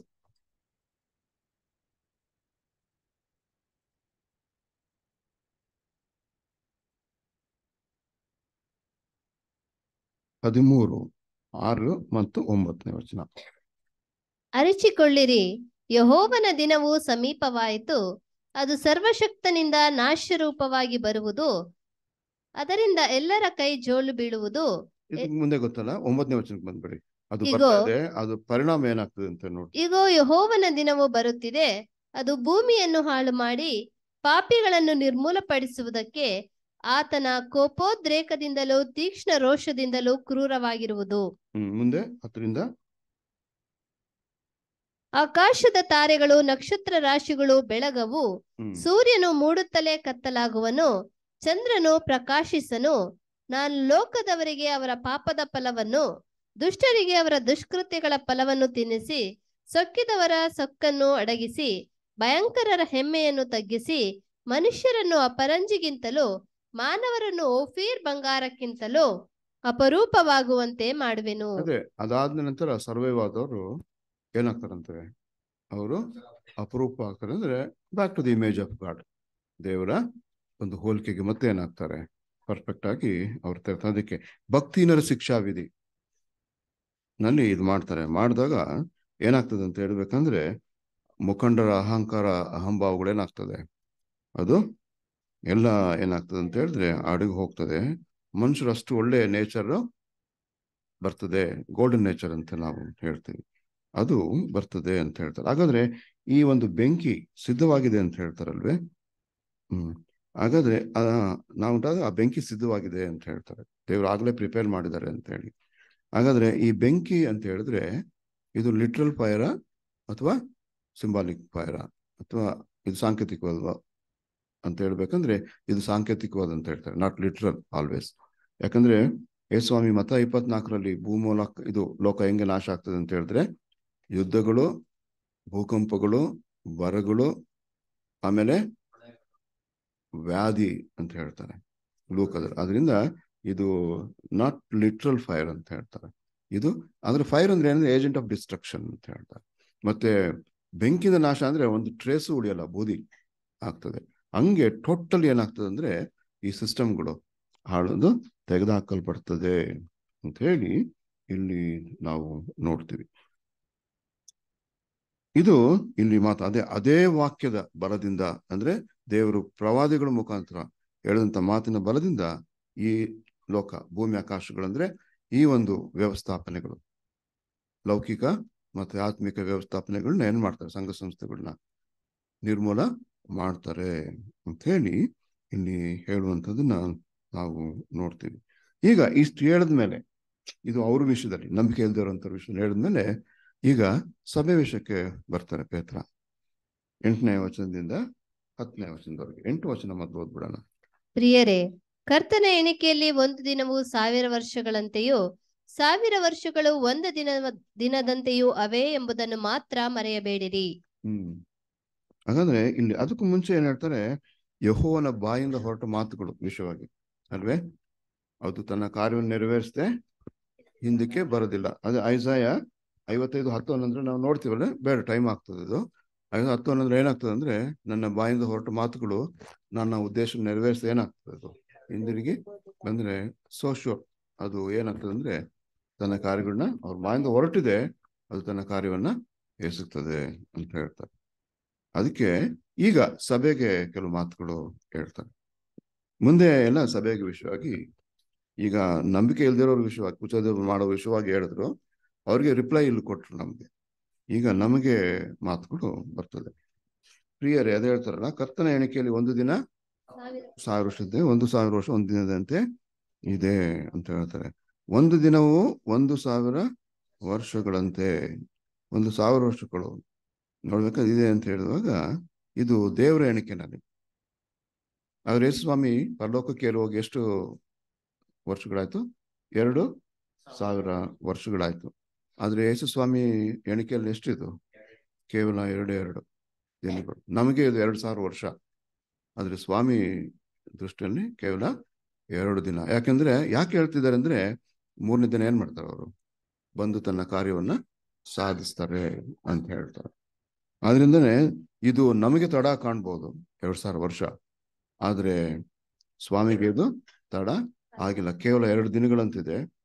ಅವ್ರೇನಾಗ್ತಾರೆ, 3ನೇ ದಿನದಲ್ಲಿ ತನ್ನ ಕಾರ್ಯಗಳನ್ನ, ವಾಗ್ದಾನವನ್ನ ನೆರವೇರಿಸ್ತಾರೆ. ಅಂದ್ರೆ ಈಗಿನ ಕಾಲದ ಭೂಮಿ ಅಕ್ಷಗಳನ್ನ ಏನ್ ಮಾಡ್ತಾರೆ, ಅವರು ತೆಗೆದು ಹಾಕ್ತಾರೆ ಅಂತ ಹೇಳಿ ಇಲ್ಲಿ ನಾವು ನೋಡ್ತೀವಿ. ಥರ್ಡ್ ಡೇ ಈ ವಿಲ್ ಏನ್ ಹೇಳ್ತಾರೆ, ಮ್ಯಾನಿಫೆಸ್ಟ್ ಅಂತ ಅಲ್ಲಿ ಹೇಳ್ತಾರೆ. ಅದರಿಂದನೇ ಇಲ್ಲಿ ನೋಡ್ಬೇಕಂದ್ರೆ ಈ ಮಾತುಗಳು ಎಷ್ಟು ಅಂದ್ರೆ ಅದು ಕ್ಲುಪ್ತ ಕಾಲದಲ್ಲಿ ಆದ್ರೆ ನೆರವೇರಿಸ್ತಾರೆ. ಆದ್ರೆ ಅದು ಯಾವಾಗ ನೆರವೇರ್ತದೆ ಅಂದ್ರೆ ಅಟ್ ಅನ್ ಅಪಾಯಿಂಟೆಡ್ ಟೈಮ್ ಅಂತ ಹೇಳ್ತಾರೆ. ಅದು ನಮಗೆ ಗೊತ್ತಿಲ್ಲ. ಅದನ್ನ ಹಬಕ್ಕೂಕ 2ನೇ ಅಧ್ಯಾಯ 3ನೇ ವಚನದಲ್ಲಿ ನಾವು ನೋಡ್ತೀವಿ. ಅದಕ್ಕೆ ನಾವು ಏನ್ ಹೇಳ್ತಾರೆ, ನಾವು ಕಾದುಕೊಂಡಿರ್ಬೇಕು. ಒಂದು ವೇಳೆ ತಡವಾದ್ರೂ ಏನ್ ಮಾಡ್ಬೇಕು, ನೀವು ಅದಕ್ಕೆ ಕಾದುಕೊಂಡಿರು ಅಂತ ಹೇಳ್ತಾರೆ. ಹಬಕ್ಕೂಕ 2:3. ಅದು ಕ್ಲುಪ್ತ ಕಾಲದಲ್ಲಿ ನೆರವೇರತಕ್ಕದ್ದು, ಆದರೆ ಪರಿಣಾಮಕ್ಕೆ ಅದರ ಪರಿಣಾಮಕ್ಕೆ ತ್ವರೆ ಪಡ್ತವೆ ಅಂತ ಹೇಳ್ತಾರೆ. ಆದರೆ ಅಂತಿದ್ಯಾ, ಆದರೆ ಪರಿಣಾಮಕ್ಕೆ ತ್ವರೆ ಪಡ್ತದೆ, ಅದು ಮೋಸ ಮಾಡದು. ತಡವಾದರೂ ಅದಕ್ಕೆ ಕಾದಿರು, ಅದು ಬಂದೇ ಬರುವುದು, ತಾಮಸವಾಗದು.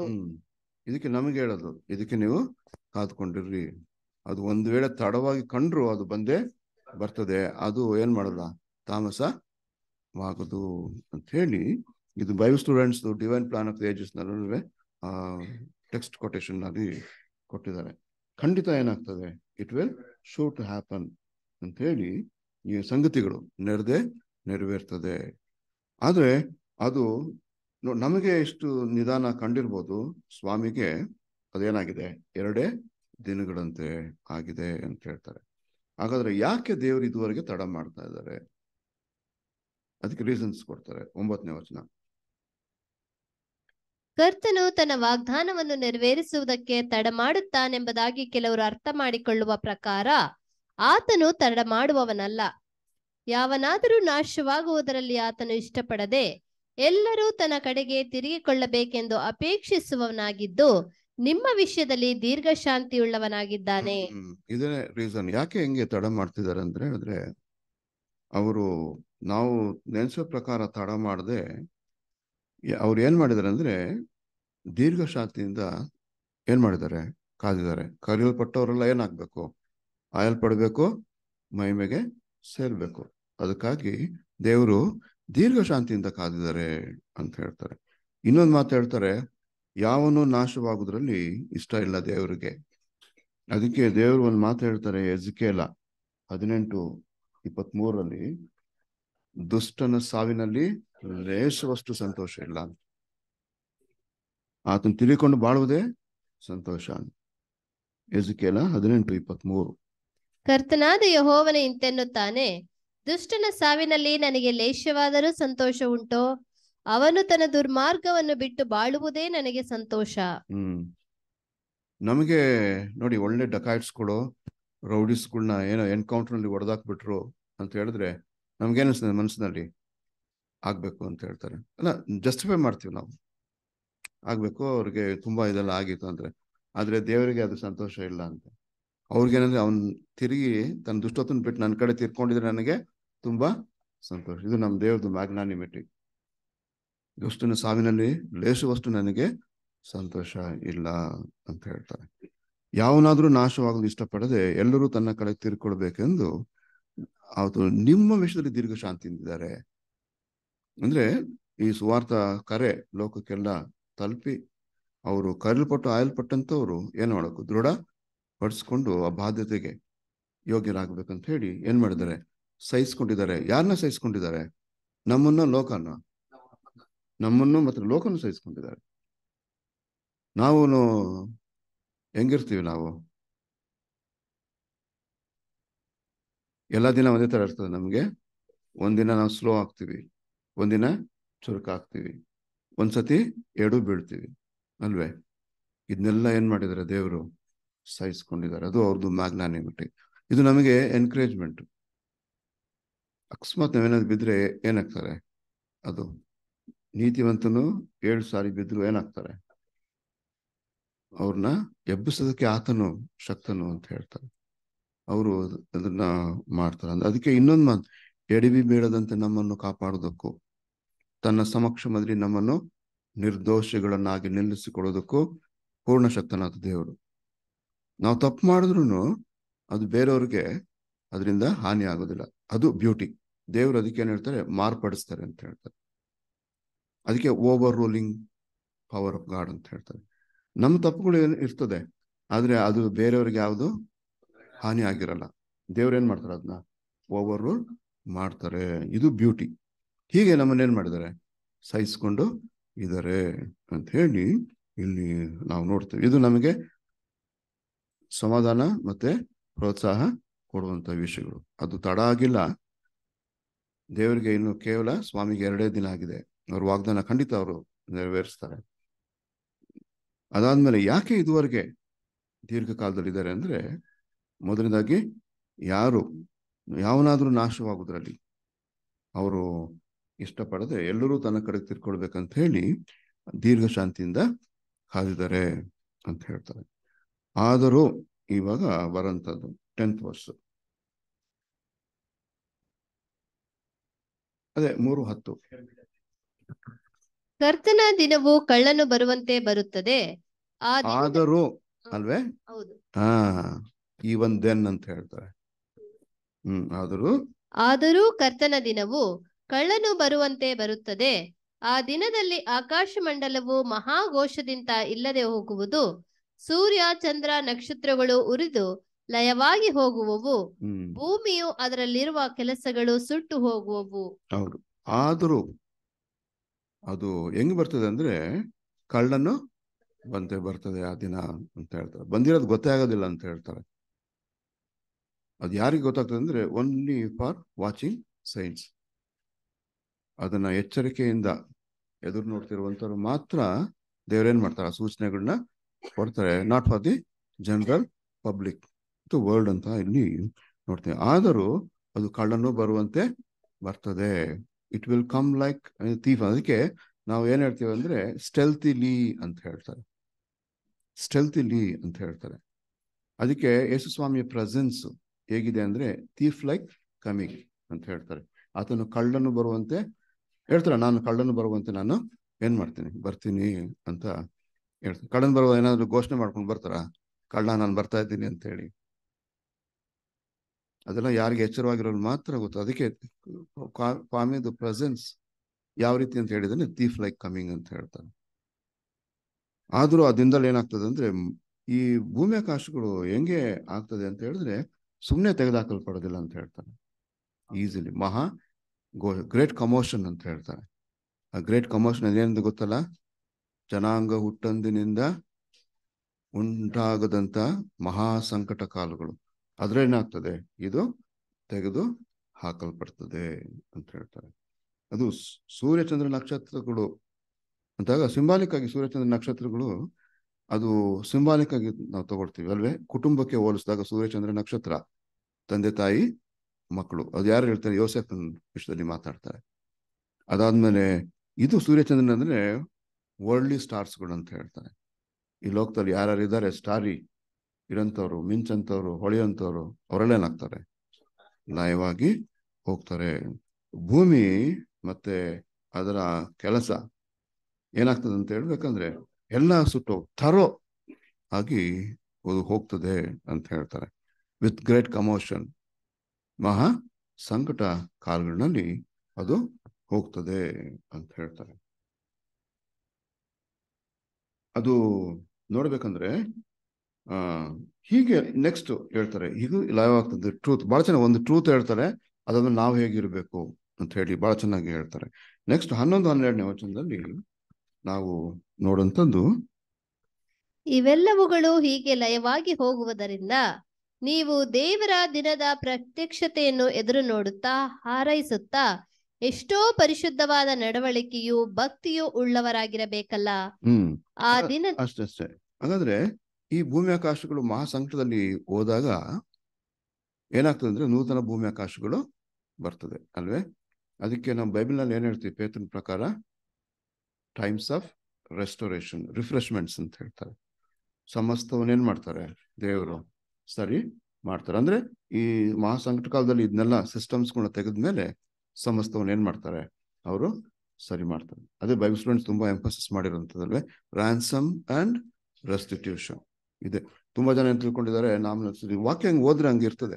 ಆದ್ರೆ ಎಲ್ಲವನ್ನ ಯೆಹೋವನ ವಾಕ್ಯನ ಹುಡುಕಿ ಓದಿರಿ, ಎಲ್ಲೋ ಜೊತೆಯಾಗಿ ಇದೆ ಅಂತ ಹೇಳಿದಾಗ ಅದು ಹುಡುಕಿ ಹೋದಾಗ ಗೊತ್ತಾಗ್ತದೆ ಇದು ಎಲ್ಲ ನಾಶ ಆಗೋದಿಲ್ಲ. ದೇವ್ರು ಏನ್ ಮಾಡ್ತಾರೆ? ಅದನ್ನ ಸಮಸ್ತವನ್ನ ಸರಿಪಡಿಸ್ತಾರೆ. ಅದೇ ನಮ್ಗೆ ಆಸೆ. ದೇವರು ಸಮಸ್ತವನ್ನ ಏನ್ ಮಾಡ್ತಾರೆ ಅಂದ್ರೆ ಸರಿ. ಅದಕ್ಕೆ ಟೈಮ್ಸ್ ಆಫ್ ರೆಸ್ಟಿಟ್ಯೂಷನ್ ಅಂತ ಹೇಳ್ತಾರೆ. ಅದು ಎಲ್ಲಿಂದ ಪ್ರಾರಂಭ ಆಗ್ತದೆ? ಇಸ್ರೇಲ್ರಿಂದ ಪ್ರಾರಂಭ ಆಗ್ತದೆ ಅಂತ ಹೇಳ್ತಾರೆ. ಇದು ಸಂತೋಷಕರದ ಒಂದು ವಿಷಯ. ಹಾಗಾಗಿ 10-11ರಲ್ಲಿ ಇವು ಹೀಗೆ ಲಯವಾಗಿ ಹೋಗೋದ್ರಿಂದ ದೇವರ ದಿನದ ಪ್ರತ್ಯಕ್ಷತೆಯನ್ನು ಎದುರು ನೋಡ್ತಿರುವಂತ ನಾವು ಹಾರೈಸುವಂತವ್ರು ಬರ್ಲಿಯಪ್ಪ ಅಂತ ಅಲ್ವೇ? ಉಕ್ರೇನ್ನಲ್ಲಿ ಆಗ್ತಿರೋಂಥ ಘಟನೆಗಳು, ರಷ್ಯನ್ಸ್ ಮಾಡಿರೋ ಅಟ್ರಾಸಿಟೀಸ್ಗಳು ಬಹಳ ಭಯಂಕರವಾಗಿದೆ ಅಂತ ಹೇಳ್ತಾರೆ. ಅಲ್ಲ, ಜನರ ಮೇಲೆ ಅತ್ಯಾಚಾರ ಮಾಡಿರುವಂಥದ್ದು. ಅವ್ರ ಕೋಪಕ್ಕೆ ಡೆಸ್ಪರೇಟ್ ಆಗಿ ಬಹಳ ಅತ್ಯಾಚಾರಗಳು ಮಾಡಿದ್ದಾರೆ ಅಂತ ಹೇಳ್ತಾರೆ. ಆಮೇಲೆ ಈಗ ನಿನ್ನೆಯಿಂದ ಏನಾಗಿದೆ? ಕೂಪ್ ಶುರು ಆಗಿದೆ ಅಲ್ಲ ರಷ್ಯಾದಲ್ಲಿ, ಗೊತ್ತಲ್ಲ? ನಿನ್ನೆಯಿಂದ ರಿವೋಲ್ಟ್ ಆಗ್ಬಿಟ್ಟಿದ್ದಾರೆ, ಸೋಲ್ಜರ್ಸ್ ರಿವೋಲ್ಟ್ ಆಗ್ಬಿಟ್ಟಿದ್ದಾರೆ. ನ್ಯೂಸ್ ನೋಡ್ರಿ, BBC ಗೊತ್ತಾಗ್ತದೆ.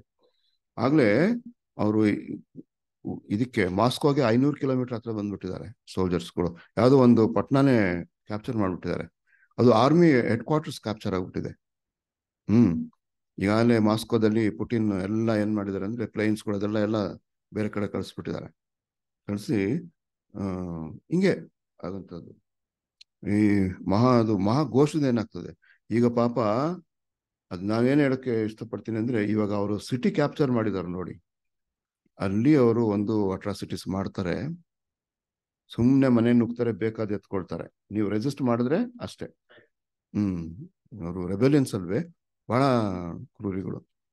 ಹಂಗೆ ಅಂಗಡಿಗೆ ಹೋಗ್ತಾರೆ, ಏನಿಲ್ಲ ಕೈಗೆ ಸಿಕ್ಕಿದ್ನ ಎತ್ಕೊಳ್ತಾರೆ. ನೀವು ರೆಬೆಲ್ ಮಾಡಿದ್ರೆ ಅಷ್ಟೇ, ಏನ್ರ ತಗೊಂಡು ಚಚ್ತಾರೆ ಅಲ್ವೇ. ಈಗ ಅವರು ಆಕ್ರಮಣ ಮಾಡಿದ್ದು ಪ್ಲೇಸ್ ಇದೆಯಲ್ಲ, ಅಲ್ಲಿ ಜನರದ್ದು ಪರಿಸ್ಥಿತಿಗಳು ಬಹಳ ಏನಾಗ್ತದೆ ಅಂತ ಹೇಳಿದ್ರೆ ಇದು ಆಗ್ತದೆ. ಆದ್ರಿಂದಾನೇ ನಮ್ಮ ಹಾರೈಕೆ ಏನು ಅಂದ್ರೆ ಮುಂದೆ ಬರುವ ಲೋಕ.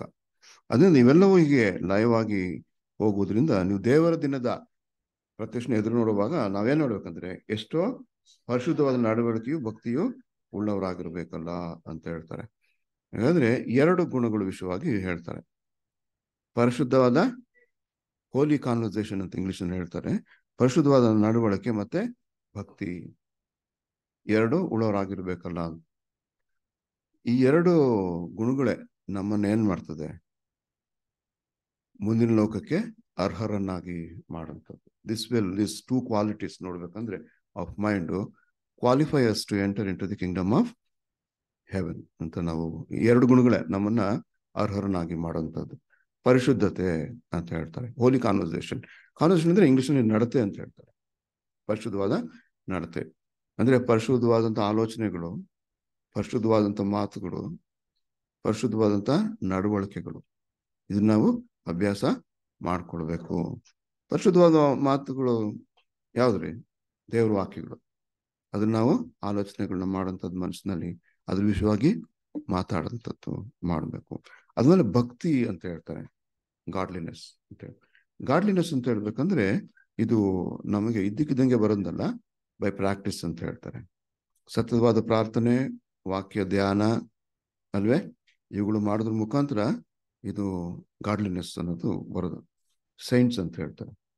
ಅದು ಹೆಂಗೆ ಅವರು ಮಾರ್ಪಡ್ತಾರೆ. A Saint is not Born ಅಂತ ಹೇಳಿ, ಒಂದಿಂದಲೇ ಅವ್ರು ಬರಕ್ ಸಾಧ್ಯ ಅಲ್ಲ, ಬಟ್ ದೇ ಆರ್ ಮೇಡ್ ಅಂತ ಹೇಳ್ತಾರೆ over the period of time.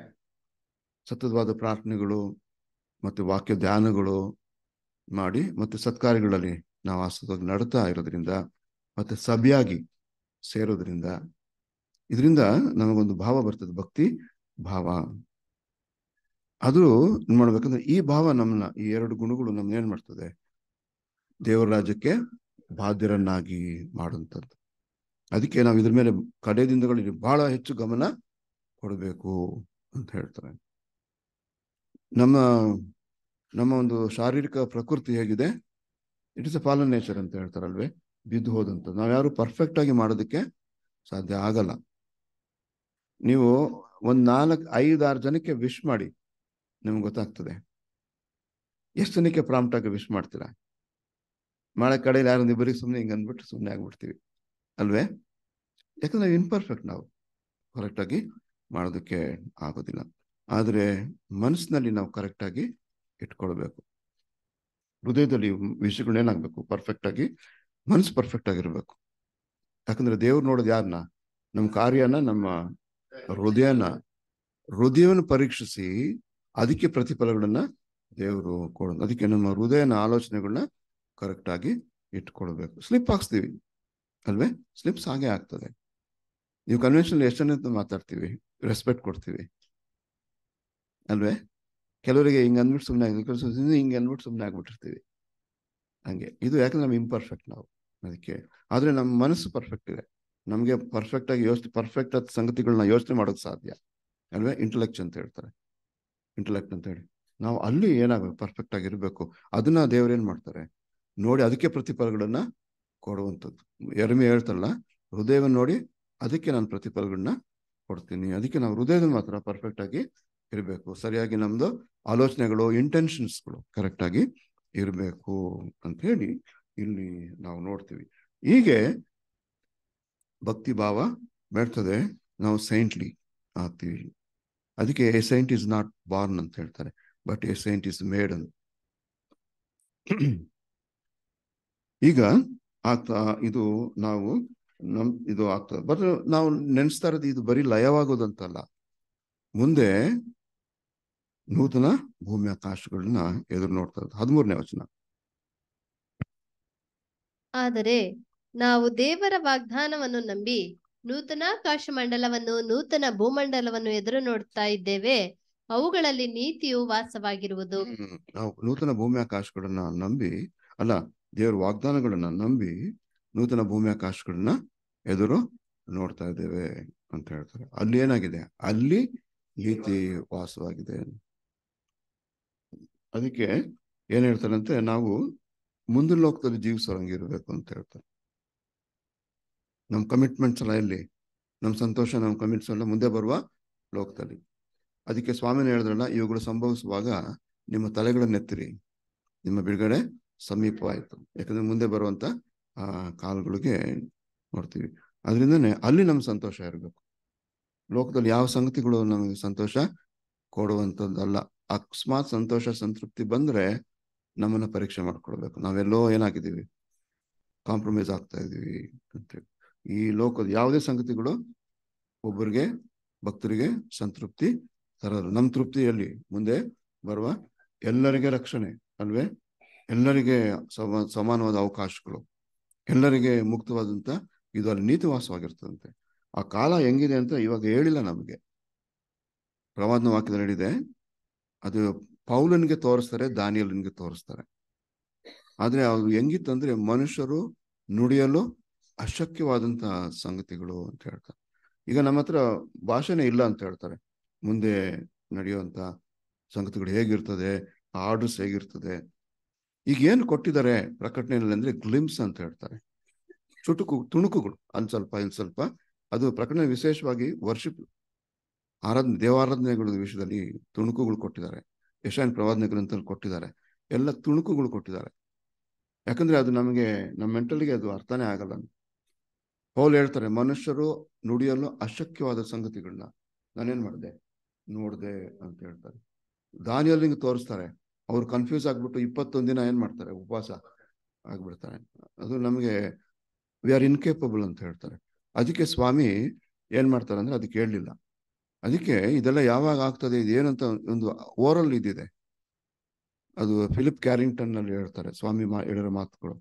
ಅದರಲ್ಲಿ ಇದೆಲ್ಲ ಡೀಟೇಲ್ ಆಗಿ ಕೇಳಕ್ ಹೋದಾಗ ಅವ್ರು ಒಂದೇ ಮಾತಾಡ್ತಾರೆ, ದೋಸ್ ಹೂ come to it they will no it ಅಂತ. ಆ ರಾಜ್ಯಕ್ಕೆ ಬಂದವ್ರಿಗೆ ಅವ್ರು ತಿಳ್ಕೊಳ್ತಾರೆ ಅಷ್ಟೇ. ಈಗ ಅದು ನಮಗೆ ಅದು, ಅದಕ್ಕೆ ಸ್ವಾಮಿ ಹೇಳ್ತಾರೆ, ಸದ್ಯಕ್ಕೆ ನೀವು ಅದನ್ನ ಹೊರಲಾರಿರಿ. ಎಷ್ಟೋ ಸಂಗತಿಗಳಿದೆ, ಸದ್ಯಕ್ಕೆ ಹೊರಲಾರಿ. ನಮ್ಗೆ ಇವಾಗ ಇಕ್ಕಟ್ಟಲ್ಲಿ ನಡೆಯೋಕ್ಕೆ ಎಷ್ಟು ಪ್ರೋತ್ಸಾಹಕ್ಕೆ ಎಷ್ಟು ಬೇಕೋ ಅಷ್ಟು ಮಾತ್ರ, ನಂಬಿಗಸ್ತರಾಗಿ ನಡೆಯೋಕ್ಕೆ, ಆ ಬಾಧ್ಯತೆನ ಎದುರು ನೋಡೋರಾಗ ಎಷ್ಟು ಪ್ರೋತ್ಸಾಹಗಳು ಬೇಕೋ ಅಷ್ಟು ಮಾತ್ರ ಕೊಟ್ಟಿರೋದು.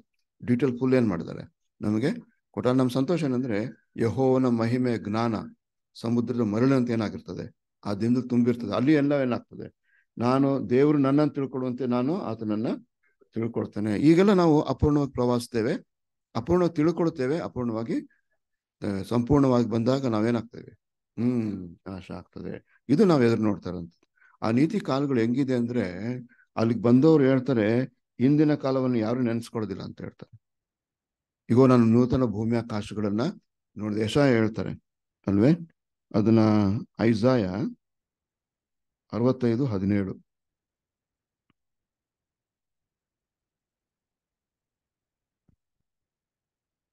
ಇಗೋ, ನೂತನಾಕಾಶ ಮಂಡಲವನ್ನು ನೂತನ ಭೂಮಂಡಲವನ್ನು ಸೃಷ್ಟಿಸುವೆನು.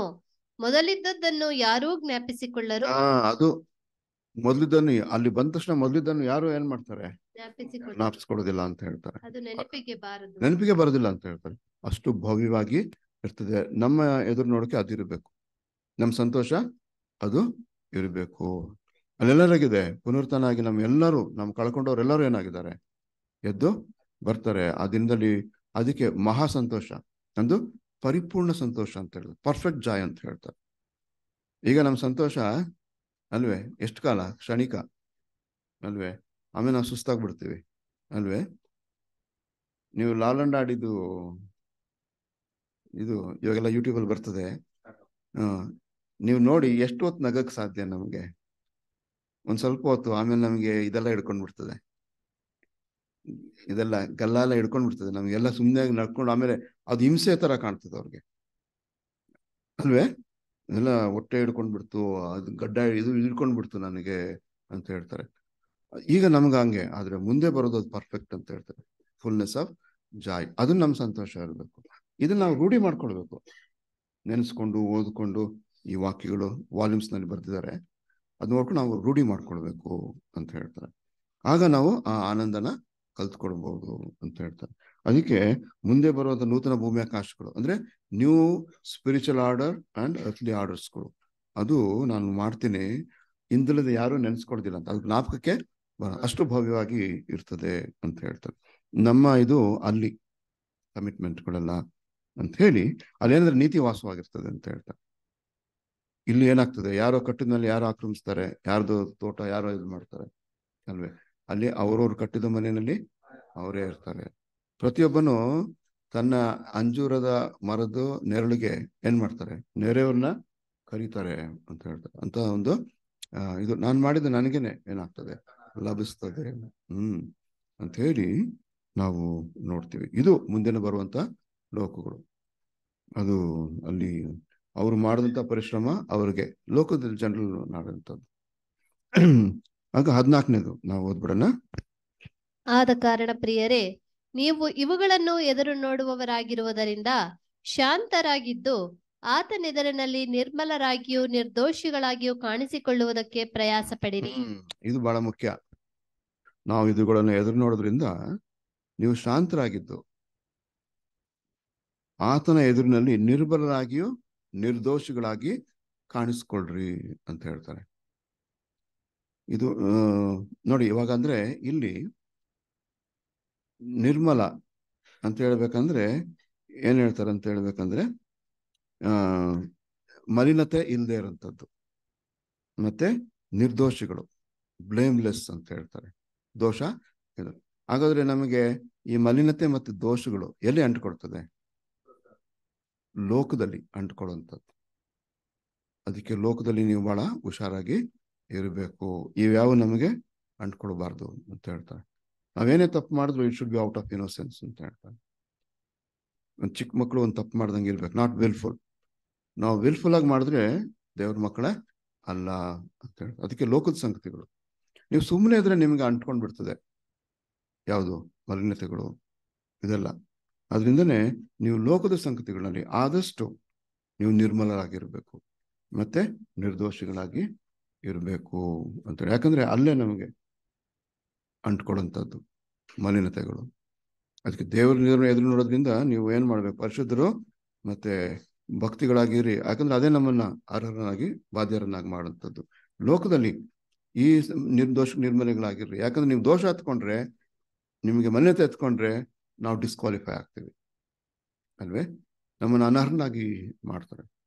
ಅದಕ್ಕೆ ನಾವು ಎಚ್ಚರಿಕೆ ಆಗಿರೋಣ ಅಂತ ಹೇಳ್ತಾರೆ. ಮತ್ತೆ ಇವಾಗ ಎಂಫಸಿಸ್ ಮಾಡ್ತಾರೆ ನೋಡಿ 15. ನಮ್ಮ ಕರ್ತನ ದೀರ್ಘಶಾಂತಿಯು ನಮ್ಮ ರಕ್ಷಣಾರ್ಥವಾಗಿ ಅದೇ ಎಂದು ಎಣಿಸಿಕೊಳ್ಳಿರಿ. ನಮ್ಮ ಕರ್ತನ ದೀರ್ಘ ಶಾಂತಿ ನಮ್ಮ ರಕ್ಷಣಾರ್ಥವಾಗಿದೆ ಅಂತ ಹೇಳ್ತಾರೆ. ಅವ್ರು ನಮ್ಮನ್ನ ಇದನ್ನ ಕಾದುಕೊಂಡಿದ್ದಾರೆ ಅಂತ ಹೇಳಿ, ಇದು ಇನ್ನೂ ಕನ್ಸೋಲಿಂಗ್, ನಮಗೆ ಎನ್ಕರೇಜಿಂಗ್ ಮಾತುಗಳು, ಆದರಣೆ ಕೊಡುವಂತ ಮಾತುಗಳು.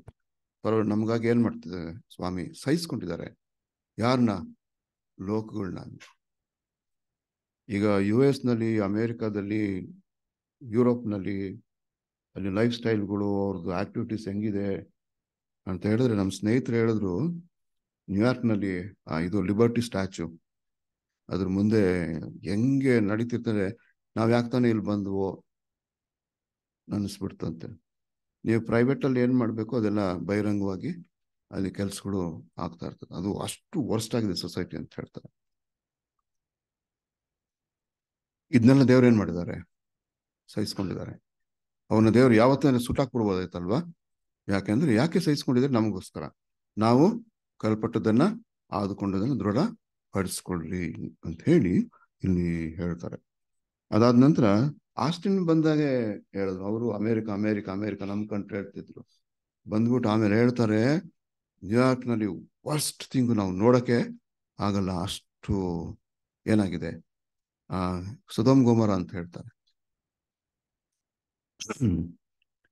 ಹಾಗಾಗಿ ಅದಕ್ಕೆ ಸಮಾಧಾನದ ಮಾತೇನೆಂದ್ರೆ ರಕ್ಷಣಾರ್ಥವಾಗಿದೆ ಅಂತ ಹೇಳ್ತಾರೆ. ಆಮೇಲೆ ಇನ್ನೊಂದು ಮ್ಯಾಗ್ನಾನಿಟಿ ಮಾಡಿ ಪೇತ್ರಂದು ಪೌಲ್ ವಿಷಯವಾಗಿ ಅಪ್ರಿಷಿಯೇಟ್ ಮಾಡ್ತಾರೆ. ಮುಂದೆ ಬನ್ನಿ ಸಿಸ್ಟರ್, ಹಂಗೆ 15-16. ಇದೇ ಅಭಿಪ್ರಾಯಕ್ಕೆ ಸರಿಯಾಗಿ ನಮ್ಮ ಪ್ರಿಯ ಸಹೋದರನಾದ ಪೌಲನೂ ಸಹ ತನಗೆ ಅನುಗ್ರಹಿಸಿರುವ ಜ್ಞಾನದ ಪ್ರಕಾರ ನಿಮಗೆ ಬರೆದನು. ಅವನು ತನ್ನ ಎಲ್ಲಾ ಪತ್ರಿಕೆಗಳಲ್ಲಿಯೂ ಈ ವಿಷಯಗಳನ್ನು ಕುರಿತು ಬರೆಯುವಾಗ ಹೀಗೆ ಬೋಧಿಸಿದ್ದಾನೆ. ಅಷ್ಟೇ ನೋಡಿ. ಆದ್ರೆ ಇದು ಬಹಳ ಒಳ್ಳೆ ಮಾತು. ಇನ್ನೊಬ್ಬರನ್ನ ಏನ್ ಮಾಡ್ತಾರೆ, ಅವ್ರ ಮಾತುಗಳನ್ನ ರೆಫರ್ ಮಾಡೋದು. ಪೌಲ್ ಎಲ್ಲೆಲ್ಲಿ ಮಾತಾಡಿದ್ದಾರೆ? ಥೆಸಲೋನಿಕ 5ನೇ ಅಧ್ಯಾಯ 1-9 ಅಲ್ವೇ?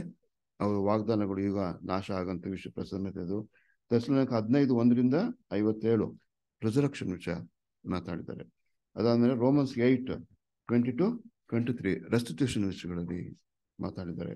2ನೇ ಥೆಸಲೋನಿಕ 2 ಆಂಟಿ ಕ್ರೈಸ್ಟ್ ಇದೆಲ್ಲ ಹೆಂಗೆ ಹೋಗ್ತದೆ ಅಂತ ಹೇಳಿ ಇದನ್ನೆಲ್ಲ ಮಾತು ಪೇತ್ರನು ಮಾತಾಡಿದ್ದಾರೆ ಅಲ್ವೇ? ಅಂತ್ಯಕಾಲದಲ್ಲಿ ಸುಳ್ಳು ಪ್ರವಾದಿಗಳು ಇರ್ತಾರೆ ಅಂತ ಹೇಳಿ ಇದೆಲ್ಲ ಮಾತುಗಳು. ಇದು ಮ್ಯಾಗ್ನಾನಿಮಿಟಿ. ಅದು ಯಾರ್ದು? ಪೇತ್ರಂದು ಒಂದು ಉದಾರ ಗುಣ. ಪೌಲ್ನ ಅವರು ಅಪ್ರಿಷಿಯೇಟ್ ಮಾಡಿರೋಂಥದ್ದು. ಅದಾದ್ಮೇಲೆ ಇವಾಗ ಕನ್ಕ್ಲೂಷನ್ ಬಂದ್ಬಿಡ್ತದೆ. 17ನೇ ವಚನ.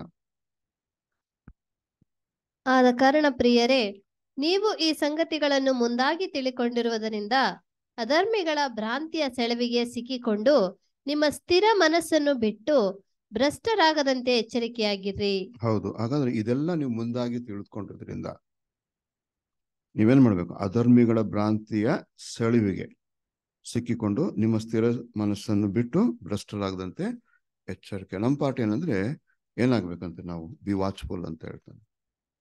ಬರೀ ವಾಚ್ಫುಲ್ ಅಂದ್ರೆ ಲೋಕ ಗಮನಿಸೋದಲ್ಲ, ನಮ್ಮನ್ನು ನಾವು ಗಮನಿಸುವಂಥದ್ದು. First B watchful of our self ಅಂತ ಹೇಳ್ತಾರೆ. ನಮ್ಮ ಸ್ಟ್ಯಾಂಡಿಂಗ್ ಹೇಗಿದೆ ಅದರಿಂದ ಲೋಕ 21 ಹೇಳ್ಬೇಕಂದ್ರೆ ಮನುಷ್ಯ ಕುಮಾರನ ಮುಂದೆ ನಿಂತುಕೊಳ್ಳುವುದಕ್ಕೂ ಮುಂದೆ ಬರೋದನ್ನ ತಪ್ಪಿಸ್ಕೊಳ್ಳೋಕೆ ಪೂರ್ಣಶಕ್ತರಾಗುವಂತೆ ಪ್ರಾರ್ಥನೆ ವಿಜ್ಞಾಪನೆಗಳಿಂದ ಎಚ್ಚರವಾಗಿರ್ರಿ.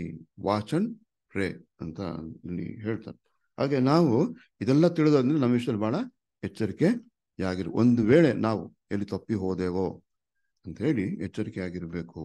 ನಮ್ಮ ಸ್ಥಿರ ಮನಸ್ಸನ್ನು ಬಿಟ್ಟು ಭ್ರಷ್ಟರಾಗದಂತೆ ಇದು ಎಚ್ಚರಿಕೆ. ಅದಕ್ಕೆ ಇದೆಲ್ಲ ಮುಂದಾಗಿ ತಿಳಿಸಿರೋದು ಮತ್ತು ಕಾಶನ್. ಆದ್ರಿಂದ ನೀವು ಯೇಸುಸ್ವಾಮಿ ಪ್ರವಾದನೆಗಳನ್ನ ಓದ್ರಿ. ಮತ್ತೆ 24ನೇ ಅಧ್ಯಾಯ, ಲೋಕ 21 ಅಲ್ವೇ, ಮಾರ್ಕ 13 ಇಲ್ಲೆಲ್ಲ ಅವ್ರೊಂದು ಸೂಚನೆ ಕೊಟ್ಟಾಗ ಒಂದು ಕಾಶನ್ ಕೊಡ್ತಾರೆ, ನಾವು ಹೇಗಿರ್ಬೇಕು ಅಂತ ಹೇಳಿ ಕನ್ಕ್ಲೂಷನ್ಸ್ಗಳು ಕೊಡ್ತಾರೆ. ಅದು ಬಹಳ ಮುಖ್ಯ. ಅವ್ರು ಸುಮ್ಮನೆ ಕೊಟ್ಟಿಲ್ಲ, ಇದು ನಡೆಯುವಾಗ ನಾವು ಹೇಗೆ ಇರಬೇಕು ಅನ್ನೋದೇ ಅದು ಅವರು ಕೊಟ್ಟಿರೋಂಥದ್ದು. ಆದ್ರಿಂದನೇ ಈಗ ಈ ಬೆಸ್ಟ್ ವೇ ಫೈನಲ್ ಕನ್ಕ್ಲೂಷನ್ ಬಹಳ ಎಫೆಕ್ಟಿವ್ ಆಗಿದೆ. ನೀವು ಹೇಗೆ ಇದರಿಂದ ತಪ್ಪಿಸ್ಕೊಳ್ಳೋದಕ್ಕೆ ಸಾಧ್ಯ ಟು ಎಸ್ಕೇಪ್ ದಿಸ್ ಡಿಸ್ಟ್ರಕ್ಷನ್. 18 ನೀವು ಕೃಪೆಯಲ್ಲಿಯೂ ನಮ್ಮ ಕರ್ತನೂ ರಕ್ಷಕನೂ ಆಗಿರುವ ಯೇಸು ಕ್ರಿಸ್ತನ ವಿಷಯವಾದ ಜ್ಞಾನದಲ್ಲಿಯೂ ಅಭಿವೃದ್ಧಿಯನ್ನು ಹೊಂದುತ್ತಾ ಇರ್ರಿ. ಆತನಿಗೆ ಈಗಲೂ ಸದಾಕಾಲವೂ ಸ್ತೋತ್ರ. ಆಮೆನ್. ಇಲ್ಲಿ ಕರೆಕ್ಟ್ ಆಗಿ ಹೇಳ್ತಾರೆ. ಇದೆಲ್ಲ ತಗೊಂಡು ನೀವು ಭ್ರಷ್ಟರಾದ ಎಚ್ಚರಿಕೆ ಆಗಿರ್ರಿ. ಬಟ್ ಬೆಸ್ಟ್ ವೇ ಏನಂದ್ರೆ ಡಿಫೆನ್ಸ್ ಏನಂತ ಹೇಳಿದ್ರೆ there should be A progress ಅಂತ ಹೇಳ್ತಾರೆ. ಅದಕ್ಕೆ ನಿಮ್ಮ ಫೈಟಿಂಗ್ನಲ್ಲಿ, ಬಾಕ್ಸಿಂಗ್ನಲ್ಲಿ ಏನ್ ಹೇಳ್ತಾರೆ ಅಂದ್ರೆ ನಾರ್ಮು first offence is the best defence ಅಂತ ಹೇಳ್ತಾರೆ. ಫೈಟಿಂಗ್ ಟೆಕ್ನಾಲಜಿನಲ್ಲಿ, ಟೆಕ್ನಿಕ್ಸ್ನಲ್ಲಿ ಏನಂತ ಹೇಳಿದ್ರೆ ಫಸ್ಟ್ ಅಫೆನ್ಸ್ ಅದು ನಮಗೆ best defence. First offence is the best defence ಅಂತ ಹೇಳ್ತಾರೆ. ಹಾಗೆ ನೋಡ್ಬೇಕಂದ್ರೆ ಇಲ್ಲೂ ನಾವು ಅಷ್ಟೇ ಅಂದ್ರೆ ಏನಂದ್ರೆ ಈ ಒಂದು ಡಿಸ್ಟ್ರಕ್ಷನ್ಗೆ ನಾವು ತಪ್ಪಿಸ್ಕೊಳ್ಬೇಕಂದ್ರೆ ಫಸ್ಟ್ ಏನಂದ್ರೆ ನಮ್ಗೆ ಗ್ರೋತ್ ಇರಬೇಕು ಅಂತ ಹೇಳ್ತಾರೆ. ಅದು ಏನಂತ ಹೇಳಿದ್ರೆ ಕೃಪೆಯಲ್ಲಿಯೂ ಮತ್ತೆ ನಮ್ಮ ಕರ್ತನ ರಕ್ಷಣೆ ಆಗಿರುವ ಯೇಸು ಕ್ರಿಸ್ತನ ವಿಶ್ವದ ಜ್ಞಾನದಲ್ಲಿ ವಿ ಶುಡ್ ಗ್ರೋ, ಅಭಿವೃದ್ಧಿ ಆಗುತ್ತಾ ಇರೋ. ಇದು ನಮ್ಮನ್ನ ಜಾಗರೂಕರನ್ನಾಗಿ ಮಾಡ್ತದೆ, ನಮ್ಮನ್ನ ಬೀಳದಂತೆ ಕಾಪಾಡ್ತದೆ. ಇದು ನಮಗೆ ಇದು ಏನಾಗ್ತದೆ ಅಂತ ಹೇಳ್ಬೇಕಂದ್ರೆ ನಮ್ಗೆ ರಕ್ಷಣೆನ ಬಾಧ್ಯವಾಗಿ ಹೊಂದೋದಕ್ಕೆ ಇದು ಮಾಡ್ತದೆ. ಆದ್ರಿಂದನೇ there should always B A growth in knowledge ಅಂತ ಹೇಳ್ತಾನೆ. ಹಾಗಾದ್ರೆ ನೀವು pastor Russell question answer book ಆಮೇಲೆ ಅದರಲ್ಲೇ ಬಹಳ ಚೆನ್ನಾಗಿ ಮಾತಾಡಿದ್ದಾರೆ. ನೀವು ವಾಲ್ಯೂಮ್ಸ್ಗಳೆಲ್ಲ ಓದ್ಬೇಕಂದ್ರೆ ಇದು ಪೌಲು ಕೆಲವು ಮಾತುಗಳು ಹೇಳಿದ್ದಾರೆ ಅಲ್ವೇ ಜ್ಞಾನದ ವಿಷಯದಲ್ಲಿ. ನಾವು ಯಾರು ಪರಿಪೂರ್ಣ ಜ್ಞಾನ ತಿಳ್ಕೊಳ್ಳೋದಕ್ಕೆ ಸಾಧ್ಯ ಆಗೋದಿಲ್ಲ. ಯಾಕಂದ್ರೆ ನಮ್ದು ಮನಸ್ಸು ಎಂಥದ್ದು ಇಂಪರ್ಫೆಕ್ಟ್ ಅಂತ ಹೇಳ್ತಾರೆ ಅಲ್ವೇ. Imperfect mind cannot understand the perfection of god ಅಂತ ನಾವು ಹೇಳ್ತೀವಿ. ಆದ್ರಿಂದನೇ ಇಂಥದ್ದನ್ನು ತಿಳ್ಕೊಂಡಿದ್ದೇನೆ ಎನ್ನುವವನು ಅವನು ತಿಳ್ಕೊಳ್ಳೋ ರೀತಿಯಲ್ಲಿ ತಿಳ್ಕೊಳ್ಳಿಲ್ಲ ಅಂತ ಹೇಳ್ತಾರೆ. ಅಂದ್ರೆ ಅದು 1 ಕೊರಿಂಥ 8:2. ಇವಾಗ ಇದು ಬಹಳ ಮುಖ್ಯ. ನಾಲೆಡ್ಜ್ ನಲ್ಲಿ ಅಭಿವೃದ್ಧಿ ಅನ್ಬೇಕಂದ್ರೆ ನಾಲೆಡ್ಜ್ ಸಿಕ್ಕಾಪಟ್ಟೆ ವಿಷಯಗಳು ಇರ್ತದೆ, ಅದ್ರಲ್ಲಿ ಟೆಂಪ್ಟೇಷನ್ ತುಂಬಾ ಇರ್ತದೆ. 1 ಕೊರಿಂಥ 8:2.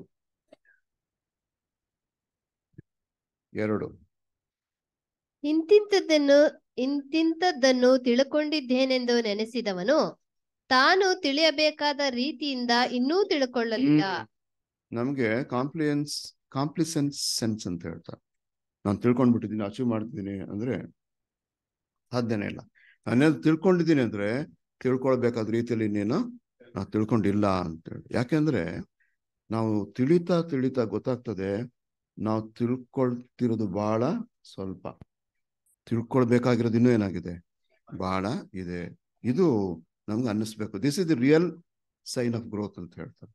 ನಾನು ಏನು ತಿಳ್ಕೊಳ್ತಿದ್ದೀನೋ ತುಂಬಾ ಕಡಿಮೆ, ನಾನು ತಿಳ್ಕೊಳ್ಬೇಕಾದ್ದು ಇನ್ನೂ ಬಹಳ ಇದೆ ಅಂತ ಅನ್ನಿಸ್ಬೇಕು ಅಂತ ಹೇಳ್ತಾರೆ. ಇದೇ ಸರಿಯಾದ ಸೈನ್ ಆಫ್ ಗ್ರೋತ್. ನನಗೇನಾದ್ರು ತಿಳ್ಕೊಂಡೆ ಅನ್ನಿಸ್ತಾರೆ ಅಷ್ಟೇ. ಅದಕ್ಕೆ ನಮ್ಮ ಸಂತೋಷ ಸಮಾಧಾನ ಎಲ್ಲಿ, ನಮಗೊಂದು ಸ್ಯಾಟಿಸ್ಫ್ಯಾಕ್ಷನ್ ಎಲ್ಲಿರ್ಬೇಕಂದ್ರೆ ನಮಗೆ ಪ್ರಯತ್ನದಲ್ಲಿ ನಾವೇನ್ ತಿಳ್ಕೊಳಕ್ಕೆ ಪರಿಶ್ರಮ ಪಡ್ತಿದ್ದೀವಿ ಆ ಪ್ರಯತ್ನದಲ್ಲಿ ನಮಗೆ ಸಂತೋಷ ಇರಬೇಕು. ಮತ್ತು ನಮಗೇನು ಅನ್ನಿಸ್ಬೇಕಂದ್ರೆ ನಮಗೊಂದು ವರ್ಷ ಹಿಂದೆ ನೋಡಿದ್ರೆ ಈಗ ಸ್ವಲ್ಪ ಪರವಾಗಿಲ್ಲ, ಸ್ವಲ್ಪ ಹೆಚ್ಚಾಗಿ ತಿಳ್ಕೊಂಡಿದ್ದೀನಿ ಅಂದ ಅದು ರಿಯಲ್ ಸೈನ್ ಆಫ್ ಗ್ರೋತ್. ಹಿಂದೆ ಕಂಪೇರ್ ಮಾಡೋದು ನಾನು ಈಗ ಸ್ವಲ್ಪ ಬೆಟರ್ ಅಂತ ಬರ್ತದೆ, ಅದು ರಿಯಲ್ ಸೈನ್ ಆಫ್ ಗ್ರೋತ್ ಅಂತ ಹೇಳ್ತಾರೆ. ಅಕಸ್ಮಾತ್ ನಾನು ತಿಳ್ಕೊಂಡೆ ಅಂದ್ರೆ ತಿಳ್ಕೊಳಕ್ಕೆ ಸಾಧ್ಯ ಇಲ್ಲ. ಅದಕ್ಕೆ ಇವರು ಅವ್ರ ಹೆಸರೇನು ಗ್ರಾವಿಟೇಷನ್ ಎಲ್ಲ ಇದು ಮಾಡಿದ್ರಲ್ಲ, ಕಂಡು ಹಿಡಿದ್ರಲ್ಲ, ಸರ್ ನ್ಯೂಟನ್. ಅವರು ಒಂದು ಎಂಥ ಜ್ಞಾನಿ ಅಲ್ಲ ಇವರು ಆ ಟೈಮ್ದು. ಅವರು ನಿಮ್ದು ಜ್ಞಾನ ಎಷ್ಟಿದೆ ಅಂತ ಕೇಳಿದಾಗ ಅವ್ರು ಹೇಳಿದ್ರೆ ಓಷನ್ ಮುಂದೆ ಒಂದು ಅಂಗೈಲಿ ಇರೋಂಥದ್ದು ಅಷ್ಟೇ ನನ್ನ ಜ್ಞಾನ ಅಂತ ಹೇಳ್ತಾರೆ. ಅವ್ರು ಹೆಂಗಂದ್ಮೇಲೆ ನಮ್ದು ಏನಾಗ್ತದೆ ಅಲ್ವೇ? ಅದು ಬಹಳ ಅಷ್ಟೇ. ಅದಕ್ಕೆ ನಾವು ತಿಳ್ಕೊಂಡಿದ್ರೆ ಬಹಳ ಸ್ವಲ್ಪ ಅಂತ ಹೇಳಿ ಸರ್ ಐಸಾಕ್ ನ್ಯೂಟನ್ ಡ್ಯಾನಿಯಲ್ ಮೇಲೆ ಬರ್ದಿದ್ದಾರೆ, ಗೊತ್ತಿರಲ್ಲ, ಕಾಮೆಂಟ್ಸ್ ಮಾಡಿದ್ದಾರೆ. ತುಂಬಾ ಒಳ್ಳೆ ಕಾಮೆಂಟ್ಸ್ಗಳು ಇದೆ. ಅದು ಬ್ಯೂಟಿಫುಲ್ ಟ್ರೂತ್ ಅಲ್ಲಿ ಸ್ವಲ್ಪ ಕೊಟ್ಟಿದ್ರು.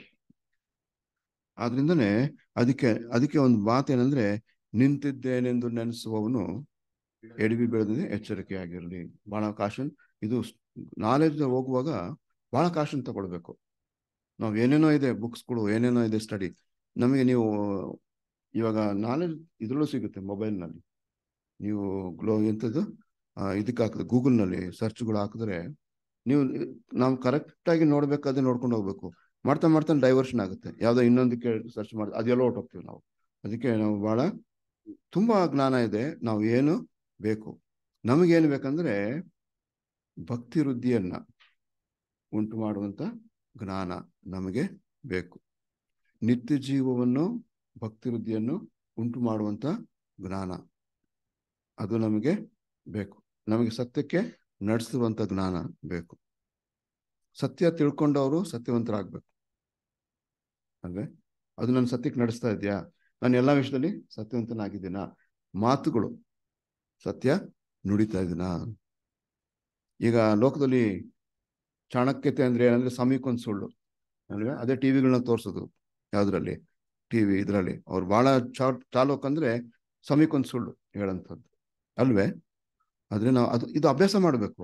ಯಾವಾಗಲೂ ಸತ್ಯವನ್ನ ಆಡುವಂಥದ್ದು ಹೇಳುವಂಥದ್ದು ಅದು ಸುಮ್ಮನೆ ಬರಲ್ಲ, ಅದು ಅಭ್ಯಾಸ ಮಾಡಬೇಕು. ಅದಕ್ಕೆ ನಿಮ್ಗೆ ಲೈಸ್ ಅನ್ನೋದು ಒಂದು ಓದಿದ್ರೆ ಗೊತ್ತಾಗ್ತದೆ. ನ್ಯೂಮರಿಕಲ್ ಅಬ್ಸೆಷನ್ಸ್ ಇದೆ, ಲೈಸ್ಗಳು ಹೆಂಗೆ ಹೇಳ್ತೀವಿ, ಏನೇನು ಇಷ್ಟಪಡ್ತೀವಿ ಅಂತ. ಅದು ನಾನು 4 ಹೊಡೆದೆ ಅಂತ ಹೇಳಿದ್ರೆ 10 ಹೊಡೆದೆ ಅಂತ ಹೇಳೋದು. ಅದಕ್ಕೆ ಕಂಪಲ್ಸಿವ್ ನ್ಯೂಮರಿಕಲ್ ಅಬ್ಸೆಷನ್ ಅಂತ ಹೇಳ್ತಾರೆ ಆ ಸೈಕಾಲಜಿನಲ್ಲಿ. ತುಂಬಾ ಇದೆ ಸುಳ್ಳುಗಳ ವಿಷಯದಲ್ಲಿ. ನಿಮ್ಗೆ ಕೆಲಸತಿ ಡಿಸ್ಕವರಿ ತೋರಿಸ್ತಾರೆ ಈ ಸುಳ್ಳು ಲೈಟ್ ಡಿಟೆಕ್ಷನ್ ನಾವು ಹೆಂಗೆ ಹೇಳ್ತಾರೆ ಸುಳ್ಳುಗಳು ಅದೆಲ್ಲ. ಅದಕ್ಕೆ ಅದ್ರ ವಿಷಯದಲ್ಲಿ ನಾವು ಬಹಳ ಹುಷಾರಿರ್ಬೇಕು. ಯಾವಾಗಲೂ ನಿಜ ಆಡೋದನ್ನ ಅಭ್ಯಾಸ ಮಾಡ್ಬೇಕು, ಅದು ಸುಮ್ಮನೆ ಬರಲ್ಲ. ನಾವು ಯಾವ್ದನ್ನ ಸೀರಿಯಸ್ ಆಗಿ ಕನ್ಸಿಡರ್ ಮಾತ್ರ ನಾವು ಅದು ನಿಜ ಮಾತಾಡೋದಕ್ಕೆ ಬರ್ತದೆ ಅಲ್ವೇ? ಹಂಗೆ ಇವಾಗ ಬನ್ನಿ ಸ್ವಲ್ಪ ಕಾಫಿ ಕುಡಿಯೋಣ ಅಂದ್ರೆ ಇಲ್ಲ ಈಗ ತಾನೇ ಆಯ್ತು ಅಂತೀವಿ. ನಿಜವಾಗ್ಲೂ ಕಾಫಿ ಕೊಡ್ತಿರ್ತೀವ? ಸತ್ಯ ಹೇಳೋದು ಕಲ್ತ್ಕೊಳ್ಬೇಕು ಅಲ್ವೇ? ಆಗ ಸತ್ಯ ಏನು ಹೇಳ್ಬೋದು ನಾವು? ಇಲ್ಲ, ನಾನು ಕಾಫಿ ಕುಡಿಯೋದು ಈಗ ಬೇಕು ಅನ್ನಿಸ್ತಾ ಇಲ್ಲ, ಹಂಗೆ ಹಿಂಗೆ ಅಲ್ವೇ? ಕರೆಕ್ಟಾಗಿ ನಾವು ಹೇಳಬೇಕು. ಈ ಥರ ಬಾಯಿಗೆ ಬಂದಂಗೆ ನಾವು ಹೇಳ್ಬಿಡ್ತೀವಿ. ತುಂಬ ಜನ ಸುಳ್ಳು ಹೇಳ್ತಾರೆ. ನೀವು ಬಸ್ಸಲ್ಲಿ ಕುಂತ್ಕೊಳ್ಳಿ, ಎಲ್ಲಿದ್ದೀರಿ ಅಂತ ಕೇಳಿದಾಗ ಎಲ್ಲರೂ ಏನು ಹೇಳ್ತಾರೆ? ಇಲ್ಲೇ ಇದ್ದೀನಿ, ಪಕ್ಕದಲ್ಲಿ ಇದ್ದೀನಿ. ನಾವು ನೋಡಿ ಚಾಮರಾಜಪೇಟೆಯಲ್ಲಿ ಕೂತ್ಕೊಂಡು ನಾನು ಸೌತ್ ಎಂಡಲ್ಲಿ ಇದ್ದೀನಿ ಅಂತ ಹೇಳ್ತಾ ಇದ್ದಾರೆ.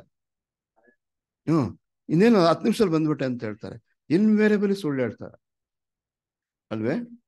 ಇದು ಅಭ್ಯಾಸ ಮಾಡಬಾರ್ದು. ನಾವು ಆದಷ್ಟು ಸತ್ಯ ಹೇಳಬೇಕು, ಕರೆಕ್ಟಾಗಿ ಹೇಳಬೇಕು. ನನಗೀಗಾಗಿದೆ, ಸ್ವಲ್ಪ ಡಿಲೇ ಆಗಿದೆ, ನಾನು ಬರ್ತಾ ಇದ್ದೀನಿ ಅಂತೇಳಿ. ಅದೊಂದು ಕಲೆ, ಅದು ಕಲ್ತ್ಕೊಳ್ಳುವಂಥದ್ದು. ಅದಕ್ಕೆ ನಿತ್ಯ ಜೀವವನ್ನು, ಭಕ್ತಿಯನ್ನು ಉಂಟು ಮಾಡುವಂಥ ಜ್ಞಾನ, ಆ ಒಂದು ನಡವಳಿಕೆಗಳು ಬೇಕು ಅಂತ ಹೇಳ್ತಾರೆ. ಅದರಿಂದನೇ ಈ ಪ್ರೋಗ್ರೆಸ್, ರಿಯಲ್ ಪ್ರೋಗ್ರೆಸ್ ವಿಷಯದಲ್ಲಿ ನಾವು ಬಹಳ ಹುಷಾರಾಗಿ ಇರಬೇಕು. ಅದು ನಮ್ಮನ್ನ ಏನ್ ಮಾಡ್ತಿದೆ? ಅದು ಬಲಪಡಿಸ್ತಾ ಇದೆಯಾ ಅಂತ ಹೇಳಿ ಇರಬೇಕು ಅಂತ ಹೇಳ್ತಾರೆ. ಅದಕ್ಕೆ ಪಾಸ್ಟ್ ರಜಲ್ಗೆ ಒಂದು ಕ್ವಶನ್ ಕೇಳಿದ್ರು, ಈ 6th ವಾಲ್ಯೂಮ್ ಹೋದ್ಮೇಲೆ ಏನು ಎಫೆಕ್ಟ್ ನಿಮ್ಗೆ ಪರಿಣಾಮ ಬರಬೇಕು ಅಂತ ಹೇಳಿದಾಗ ಅವ್ರು ಹೇಳ್ತಾರೆ, ಹೌ ಗ್ರೇಟ್ ಈಸ್ ಗಾಡ್ ಅಂತ. ದೇವರು ಎಷ್ಟು ಉತ್ಕೃಷ್ಟನು ಅಂತ ಹೇಳ್ತಾರೆ. And at the same time how wretched I am ಅಂತ, ಹೌ ರೆಚೆಡ್ ಆಮ್ ಐ ಅಂತ ಹೇಳ್ತಾರೆ. ನಾನು ಎಷ್ಟು ನಿಷ್ಕೃಷ್ಟನು ಅಂತ. ಆ ಎರಡು ಪರಿಜ್ಞಾನ ಬರಬೇಕು. ಅದು ಬಂದ್ರೇನೆ ನಾವು ರಿಯಲ್ ಆಗಿ ಗ್ರೋತ್ ಆಗ್ತಾ ಇದೆ. ಈ ಪಾಸ್ಟ್ರದು ಈ ವಾಲ್ಯೂಮ್ಗಳು ಹೋದಾಗ ನಿಮ್ಗೆ ಏನ್ ಅನಿಸ್ಬೇಕಂದ್ರೆ ದೇವರು ಎಷ್ಟು ಉತ್ಕೃಷ್ಟನು ಅನಿಸ್ಬೇಕು.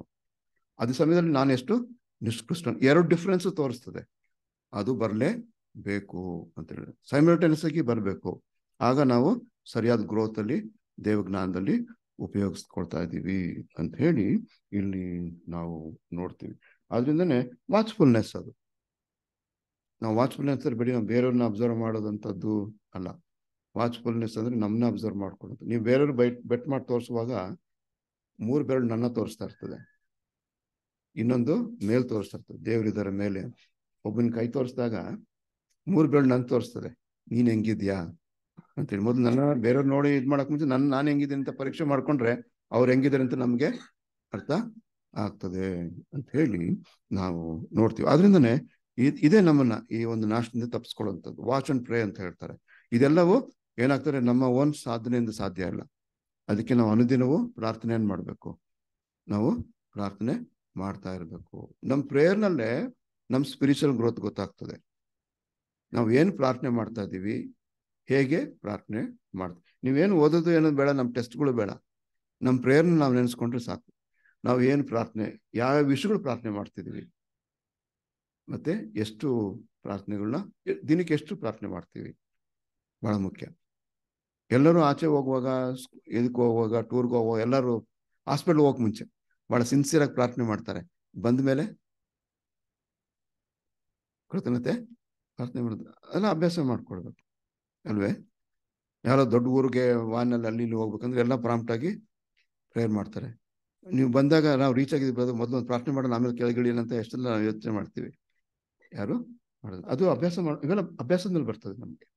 ಹಾಗೆ ಏನಿಲ್ಲ, ಪ್ರಾರ್ಥನೆಯಲ್ಲೇ ನಮಗೆ ಏನಾಗ್ತದೆ ಅಂತ ಹೇಳಿದ್ರೆ ನಾವು ಹೆಂಗಿದ್ದೀವಿ ಗೊತ್ತಾಗ್ತದೆ. ಅದಕ್ಕೆ ಪ್ರೇಯರ್ಫುಲ್ person is A powerful person ಅಂತ ಹೇಳ್ತಾರೆ. ನಮ್ಮ ಸ್ಪಿರಿಚುವಲ್ ಗ್ರೋತ್ ಅಲ್ಲೇ ಗೊತ್ತಾಗ್ತದೆ.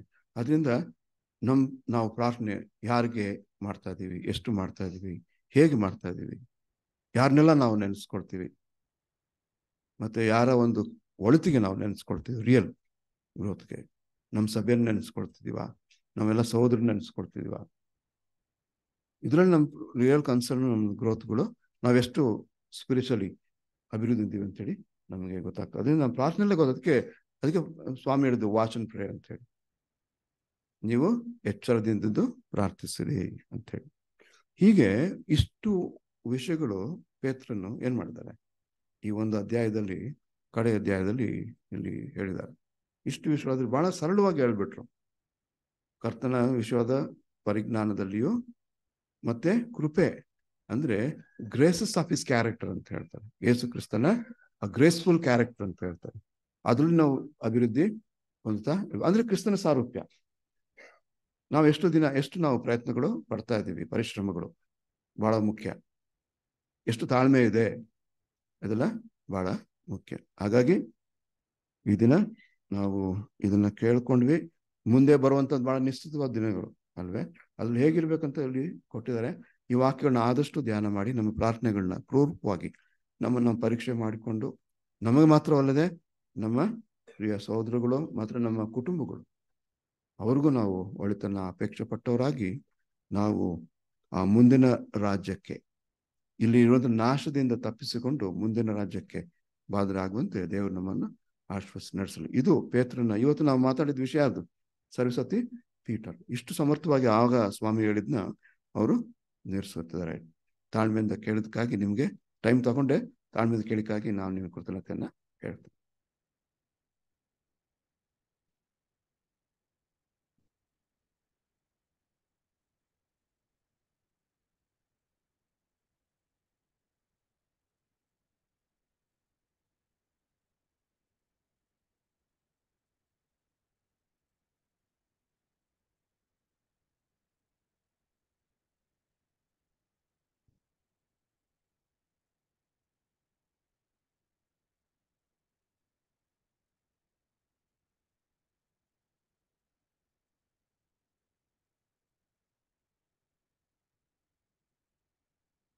ಕರ್ತನಲ್ಲಿ ಪ್ರೀತಿ ಅಂತ ಸೋದರ ಸೋದರಿಯರೇ, ಎಲ್ಲರೂ ಎಚ್ಚರಿಕೆಯನ್ನು ಕೇಳಿದ್ರ ಅವರ. ಸೊ ಬ್ರದರು ಏನಂದ್ರೆ ಒಂದು ತುಂಬಾ ಸೀನಿಯರ್ ಬ್ರದರು, ತುಂಬಾ ವರ್ಷದಿಂದ ಸತ್ಯಲಿದ್ದಾರೆ. ಅವರು ಮಾತುಗಳು ತುಂಬಾ ಸಾಫ್ಟ್ ಆಗಿರ್ಬೋದು, ಆದ್ರೆ ಅದನ್ನ ಗಮನ ಇಟ್ಟು ಕೇಳಿದ್ರೆ ಅದ್ರಲ್ಲಿ ತುಂಬಾ ಏನಾಗಿದೆ ತತ್ವಗಳು ಇದೆ ಅದರ. ಸೊ ಬ್ರದರ್ದು ಸ್ವಲ್ಪ ಸೌಂಡ್ ಸ್ವಲ್ಪ ಕಮ್ಮಿನೇ ಆದ್ರೂ, ಅಂದ್ರೆ ಆ ಒಂದು ಮಾತಾಡಿರೋಂಥ ಒಂದು ಮಾತುಗಳಲ್ಲಿ ನೀವು ತುಂಬಾ ಅಂದ್ರೆ ಇಂಟ್ರೆಸ್ಟ್ ಆಗಿ ನೀವು ತುಂಬಾ ಅಲರ್ಟ್ ಆಗಿ ಕೇಳ್ದ ಅಂತಂದ್ರೆ ಅದು ರಿಯಲಿ ಏನಾಗಿದೆ ಎಫೆಕ್ಟಿವ್ ಆಗಿದೆ. ಯಾಕೆ ಅಂತಂದ್ರೆ ಈ 2ನೇ ಪೇತ್ರ 3ನೇ ಅಧ್ಯಾಯದಲ್ಲಿ ಅಪೋಸ್ಟ್ಲ್ ಪೌಲ್ ನಮ್ಗೆ ಏನ್ ಮಾಡ್ತಾರೆ, ಅಪೋಸ್ಟ್ಲ್ ಪೀಟರ್ ನಮ್ಗೆ ಏನ್ ಮಾಡ್ತಾರೆ ಅಂದ್ರೆ ಒಂದು ಎಚ್ಚರಿಕೆ ಮಾತು ಏನ್ ಮಾಡ್ತಾರೆ ನಮ್ಗೆ ಅಲ್ಲಿ ಹೇಳ್ತಾರೆ. ಅಲ್ಲರ ಲೋಕದಲ್ಲಿರೋಂಥದ್ದು ಎಲ್ಲ ಏನಾಗ್ತದೆ, ನಶಿಸ್ ಹೋಗ್ತದೆ. ಹೆಂಗೆ ನಶಿಸ್ ಹೋಗ್ತಾರೆ ಅಂತಂದ್ರೆ ಮೊದಲನೇ ವಾಕ್ಯದಲ್ಲಿ ಅದೇ ಹೇಳಿದವರು ಅಂದ್ರೆ ಅದೇ ವಾಕ್ಯದ ಆಧಾರದ ಮೇಲೆ. ಯಾವ ವಾಕ್ಯದ ಆಧಾರದ ಮೇಲೆ? ಮೊದಲನೇ ಲೋಕನ ದೇವ್ರ ನಾಶ ಮಾಡ್ದಲ್ಲ, ಅದು ಯಾರು ನುಡ್ದಿದ್ದು? ಮೊದಲನೇ ಲೋಕನ ಜಲಪಡದ ನಾಶ ಮಾಡ್ತೀನಿ ಅಂದ್ಬಿಟ್ಟು ಯಾರು ಹೇಳಿದ್ದು? ದೇವ್ರು ಹೇಳಿದ್ರು ಅಲ್ವರ. ನೋವನ ಮುಖಾಂತರ ಏನ್ ಮಾಡಿದ್ರು ಹೇಳಿದ್ರು. ಸೊ ಅದೇ ವಾಕ್ಯದ ಆಧಾರದ ಮೇಲೆ ದೇವ್ರು ಎಷ್ಟೋ ಪ್ರವಾದಿಗಳ ಮುಖಾಂತರ ಏನ್ ಮಾತಾಡಿದಾರೆ. ಇವಾಗಿರಂತ ಒಂದು 2ನೇ ಪ್ರಪಂಚನ ಏನ್ ಮಾಡ್ತಾರೆ, ನಾಶ ಮಾಡ್ತಾರೆ ಅಲ್ವರ. ಈಗಿರುವಂತ ಭೂಮಿ ಆಕಾಶನ ಏನ್ ಮಾಡ್ತಾರೆ, ನಾಶ ಮಾಡ್ತಾರೆ ಅಲ್ವರ. ಈಗಿರಂತ ಭೂಮಿ ಆಕಾಶ ಅಂತಾನೇನು ಸಿಸ್ಟಮ್. Very good. ಇದೇ ಭೂಮಿ ಇದೇ ಆಕಾಶ ಏನ್ ಮಾಡಕ್ ಹೋಗಲ್ಲ, ನಾಶ ಮಾಡಕ್ ಹೋಗಲ್ಲ. ಆಕಾಶ ಅಂತಂದ್ರೆ ನಾವೇನ್ ನೋಡಿದ್ರಿ, ಅದು ವಾಯುಮಂಡಲದಲ್ಲಿ ಆಳ್ವಿಕೆ ಮಾಡುವಂತ ಒಂದು ಸ್ಥಳ, ಸೈತಾನಿನ ಒಂದು ಸ್ಥಳ. ಏನು ಲೋಕದಲ್ಲಿ ಅಂತ ದುಷ್ಟ ಆಳ್ವಿಕೆ ಎಲ್ಲ ಏನಿದೆಯೋ ಇವೆಲ್ಲ ಏನಾಗ್ತದೆ, ಅದರ ನಾಶ ಆಗ್ತದೆ. ಆಮೇಲೆ ಭೂಲೋಕದಲ್ಲಿ ಏನಿದೆ ಇವಾಗ ಸಮಾಜ. ಅದರ ಇವಾಗ ಸಮಾಜ ಹೆಂಗಿದೆ, ಚೆನ್ನಾಗಿದ್ಯಾ?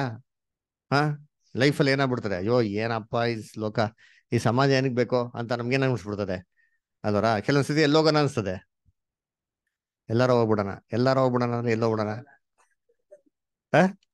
ನಮ್ಗೆ ವೀಸಾ ಕೊಡಲ್ವಲ್ಲ. ಅಮೆರಿಕಕ್ಕೆ ಹೋಗೋಣ ಅಂದ್ರೆ ಬ್ರದರ್ ಹೇಳ್ದಲ್ಲ, ಅಲ್ಲಿ ಹೋಗ್ದಿರೋದೇ ಒಳ್ಳೇದು ಅಲ್ವರ.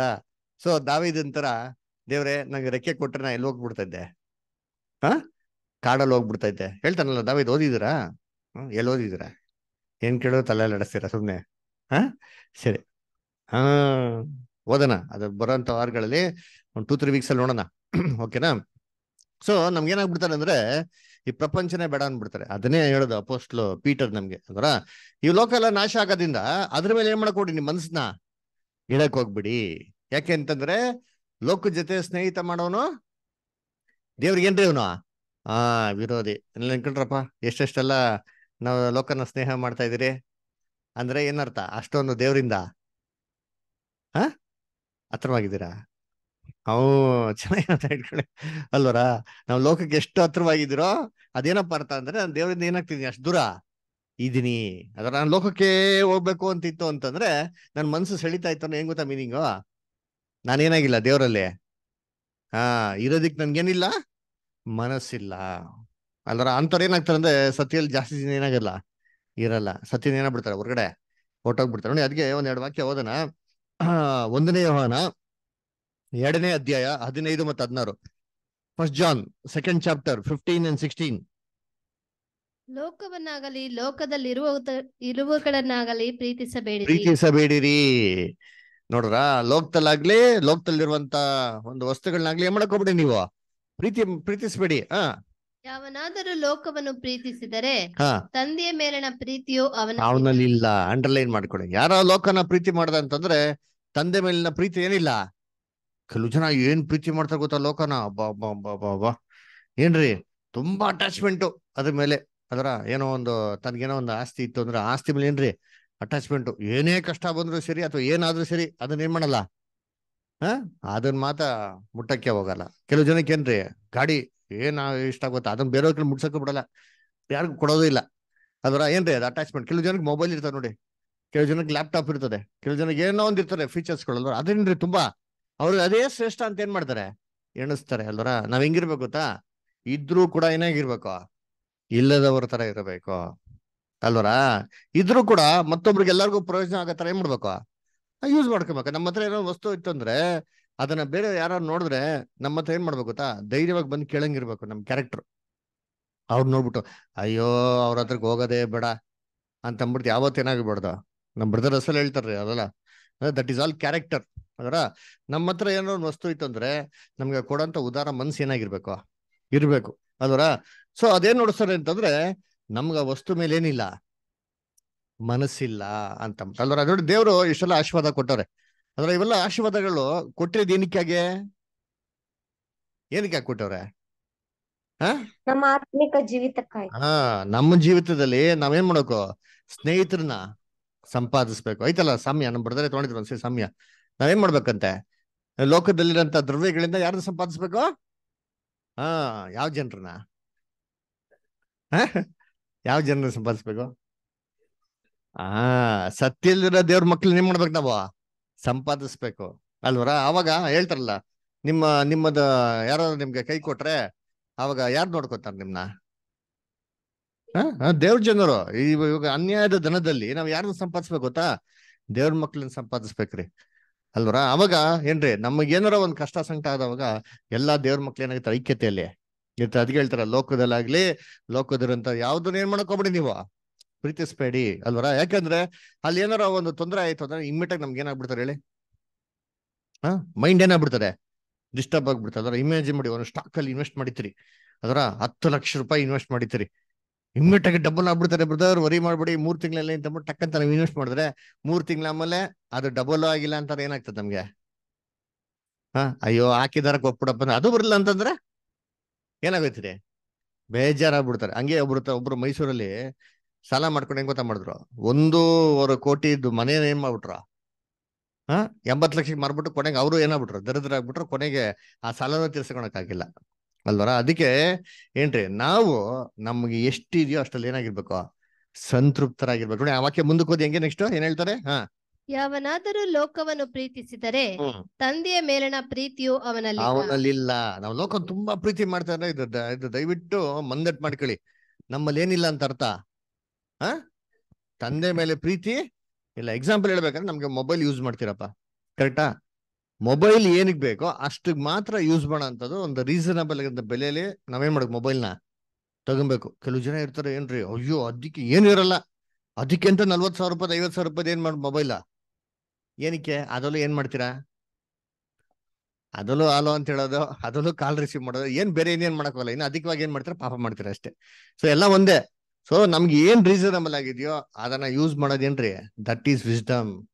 ನಮ್ಮ ಬ್ರದರ್ ಅಸಲ್ ಬುಕ್ಕಲ್ಲಿ ಬರಿಬೇಕಾದ್ರೆ ನಮ್ಗೆ ಬರೀತಾರೆ, ಡಿವೈನ್ ವಿಸ್ಡಮ್, ಡಿವೈನ್ ಎಕಾನಮಿ ಇನ್ ರ್ಯಾನ್ಸಮ್ ಅಂತ ಬರೀತಾರೆ. ಒಂದು ಅವ್ರು ಮಾತಾಡಿದ ಸರ್ಮನ್ ಅಲ್ಲಿ ಓದಿ, ಸೂಪರ್ ಆಗಿದ್ರಿ. ನಮ್ ದೇವರು ಒಂದು ವಸ್ತುನು ವೇಸ್ಟ್ ಮಾಡಲ್ಲ ರೀ. ಆ ವಸ್ತುಗಳನ್ನ ಕರೆಕ್ಟಾಗಿ ಅದರಲ್ಲೇ ಏನ್ ಮಾಡ್ತಾರೆ, ಮೇಂಟೈನ್ ಮಾಡ್ತಾರೆ. ನೋಡೈತೀನಿ, ಅದು ದೇವ್ರಿಗೆ ಎಕ್ಸಾಂಪಲ್ ಕೊಡ್ತಾರೆ. ದೇವ್ರ ಸೃಷ್ಟಿಗಳಲ್ಲಿ ನೋಡ್ರಿ, ಇವಾಗ ಎಕ್ಸಾಂಪಲ್ ನೋಡ್ಬೇಕಾದ್ರೆ ಒಂದು ಹುಳ ಇದೆ, ಒಂದು ಇರುವೆ. ಆ ಇರುವೆನ ಯಾರು ತಿಂತದೆ? ಇರುವೆಯಿಂದ ಏನೋ ಪ್ರಯೋಜನ ಇದೆಯಾ? ನಮ್ಗೇನ್ ಪ್ರಯೋಜನ ಇಲ್ಲ. ಹೋದ್ವಾರ ಇರುವೆ ಪಾಠ ಕೇಳಿದ್ರೆ ಇಲ್ವಾ? ಏನ್ ಕೇಳಿದ್ರಿ? ನೋಡಿ ಅಜ್ಜಲ್ಲಿ ಮರ್ತಾ ಬಿಡೈತೆ. ಸರಿ, ಇರುವೆನ ಯಾರು ತಿಂತದೆ? ಏನೋ ಹುಳ ತಿನ್ಬೋದು. ನೋಡಿ ಹೇಳ್ಬೋಣ, ಏನ್ ಲಿಸರ್ಡ್, ಪಲ್ಲಿ ತಿಂತದ ನೋಡ್ರಿ. ಪಲ್ಲಿನ ಆವ ಅಲ್ಲಿ ಅದೇ ಅಲ್ಲಿನೇ, ಅಲ್ಲಿನ ಪಲ್ಲಿನ. ಸರಿ, ಓಕೆ. ಅದನ್ನ ಹೋಗ್ಬಿಟ್ಟು ಕಪ್ಪೆ ತಿಂತದೆ. ಕಪ್ಪೆನಾ? ಹಾವು. ನೋಡ್ರ ನೋಡಿ, ಹಾವು. ದೇವ್ರು ಆ ಒಂದು ಜೀವದ ಸೈಕಲ್ ಇಟ್ಟಾರ ನೋಡ್ರಿ. ಇರ್ತೀನಿ ನಮ್ ದೃಷ್ಟಿಯಲ್ಲಿ ಎಲ್ಲ ವೇಸ್ಟ್, ಅದ್ರ ದೇವ್ರ ಏನ್ ಮಾಡೋರೆ, ಅದೊಂದು ಸರಪಣಿ ಸೈಕಲ್ ಇಟ್ಟಾರ ಇಟ್ಟಾರ. ನೋಡ್ರಿ. ಅಂತೀನಿ ಇವೆಲ್ಲ ನಮ್ಮೇಲೆ ನೋಡ್ತೀರಿ ನೀವು, ಯಾವತ್ತ ರಾತ್ರಿ ಬನ್ನಿ ನೋಡಿಸ್ತೀನಿ ನೀವೆಲ್ಲ ಅಲ್ವರ. ಸೊ ಒಂದ್ ಜೀವನ ಸೈಕಲ್ ಇಟ್ಟವ್ರೆ ನೋಡಿ. ದೇವ್ರು ಎಷ್ಟು ಚೆನ್ನಾಗಿ ಏನಾರು ವೇಸ್ಟ್ ಮಾಡೋರೇನಪ್ಪ, ಆ ಸೈಕಲ್ ಏನ್ ಮಾಡೋದು ರೊಟೇಷನ್ ಅಲ್ಲಿ ಇಟ್ಟವ್ರೆ. ನಾವು ಏನು ವೇಸ್ಟ್ ಮಾಡಂಗಿರ್ಬಾರ್ದು ಅಂತ ನಮ್ಮತ್ತಿದೆ ಅಂತ ಅಂದ್ಬಿಟ್ಟು ನಾವು ಲೋಕದಲ್ಲಿ ಎಂತಾರೆ ಜಾಲಿ ಮಾಡೋಂಥದ್ದು ಅಲ್ಲ. ಅದೇನ್ ಹೇಳ ಅದೇ ಹೇಳದ ಏನೋ ಇವಾಗ ಓದಲ್ಲ, ಮುಂದಕ್ಕೆ ಓದ್ಬೇಕು, ಅಲ್ಲಿಂದ ಅದೇ ಓದೋದಲ್ಲ. ಲೋಕದಲ್ಲಿರುವ ಶರೀರದಾಶೆ, ಕಣ್ಣಿನಾಶೆ, ಬದುಕು ಬಾಳಿನ ಡಂಬ, ಈ ಮೊದಲಾದವುಗಳೆಲ್ಲವೂ ತಂದೆಯಿಂದ ಹುಟ್ಟದೆ ಲೋಕದಿಂದ ಹುಟ್ಟಿದವುಗಳಾಗಿವೆ. ನೋಡ್ರ, ಇವೆಲ್ಲ ಯಾವ್ದು ಅಲ್ವಾ, ಯಾರಿಂದ ಹುಟ್ಟಿಲ್ವಂತೆ, ದೇವರಿಂದ ಹುಟ್ಟಿರಂತೆ. ಇದ್ರಲ್ಲಿ ಯಾವ್ದಾರ ನಮಗಿತ್ತು ಅಂದ್ರೆ ಅಂಡರ್ಲೈನ್ ಮಾಡ್ಕೊಬೇಕು. We are not begotten of the Holi spirit. ಪವಿತ್ರಾತ್ಮ ಇರ್ತದೆ ಇವೆಲ್ಲ ಇದ್ರೆ ಏನ್ರಿ, ಏನಸೆ ಅಂತ, ಶರೀರದ ಆಸೆ ಅಲ್ವರ. ಆಮೇಲೆ ಕಣ್ಣಿನ ಆಸೆ. ಏನ್ ಶರೀರದ ಆಸೆ ಅಂದ್ರೆ, ಯಾರೋ ಹುಡುಗಿನ ಪ್ರೀತಿ ಮಾಡಿದಾನೆ, ಅವಂಗೋಸ್ಕರ ಇರೋ ಮನೆಯೆಲ್ಲ ತಲೆ ಹೊಡೆದ್ಬಿಟ್ಟು ಅವ್ನ ಏನ್ ಮಾಡೋದು, ಮದುವೆ ಮಾಡ್ಕೊಳಂಥದ್ದು. ಯಾರಿಗೋ ಮೋಸ ಮಾಡ್ಬಿಟ್ಟು ಏನ್ ಮಾಡೋದು ಅವ್ರಿಗೆ, ಮದುವೆ ಮಾಡ್ಕೊಳಂಥದ್ದು. ಏನಂತಾರೆ, ಏನ್ ಹೇಳ್ತಾರದು, ಶರೀರದ ಆಸೆ. ಅದೆಲ್ಲ ಬಿಟ್ಬಿಡ್ಬೇಕು. ದೇವ್ರ ಮಕ್ಳು ಯಾವತ್ತು ತ್ಯಾಗ ಮಾಡಕ್ ಏನಾಗಿರ್ಬೇಕು, ಸಿದ್ಧವಾಗಿರ್ಬೇಕು. ನಮ್ಮ ಜೀವನನ ಮತ್ತೊಬ್ರಿಗೆ ಕೊಡಕ್ ನಾವೇನಾಗಿರ್ಬೇಕು, ಸಿದ್ಧವಾಗಿರ್ಬೇಕು ಅಲ್ವರ. ಮೋಸೆಸ್ ಯಾರ್ದು ಮದ್ವೆ ಅದ,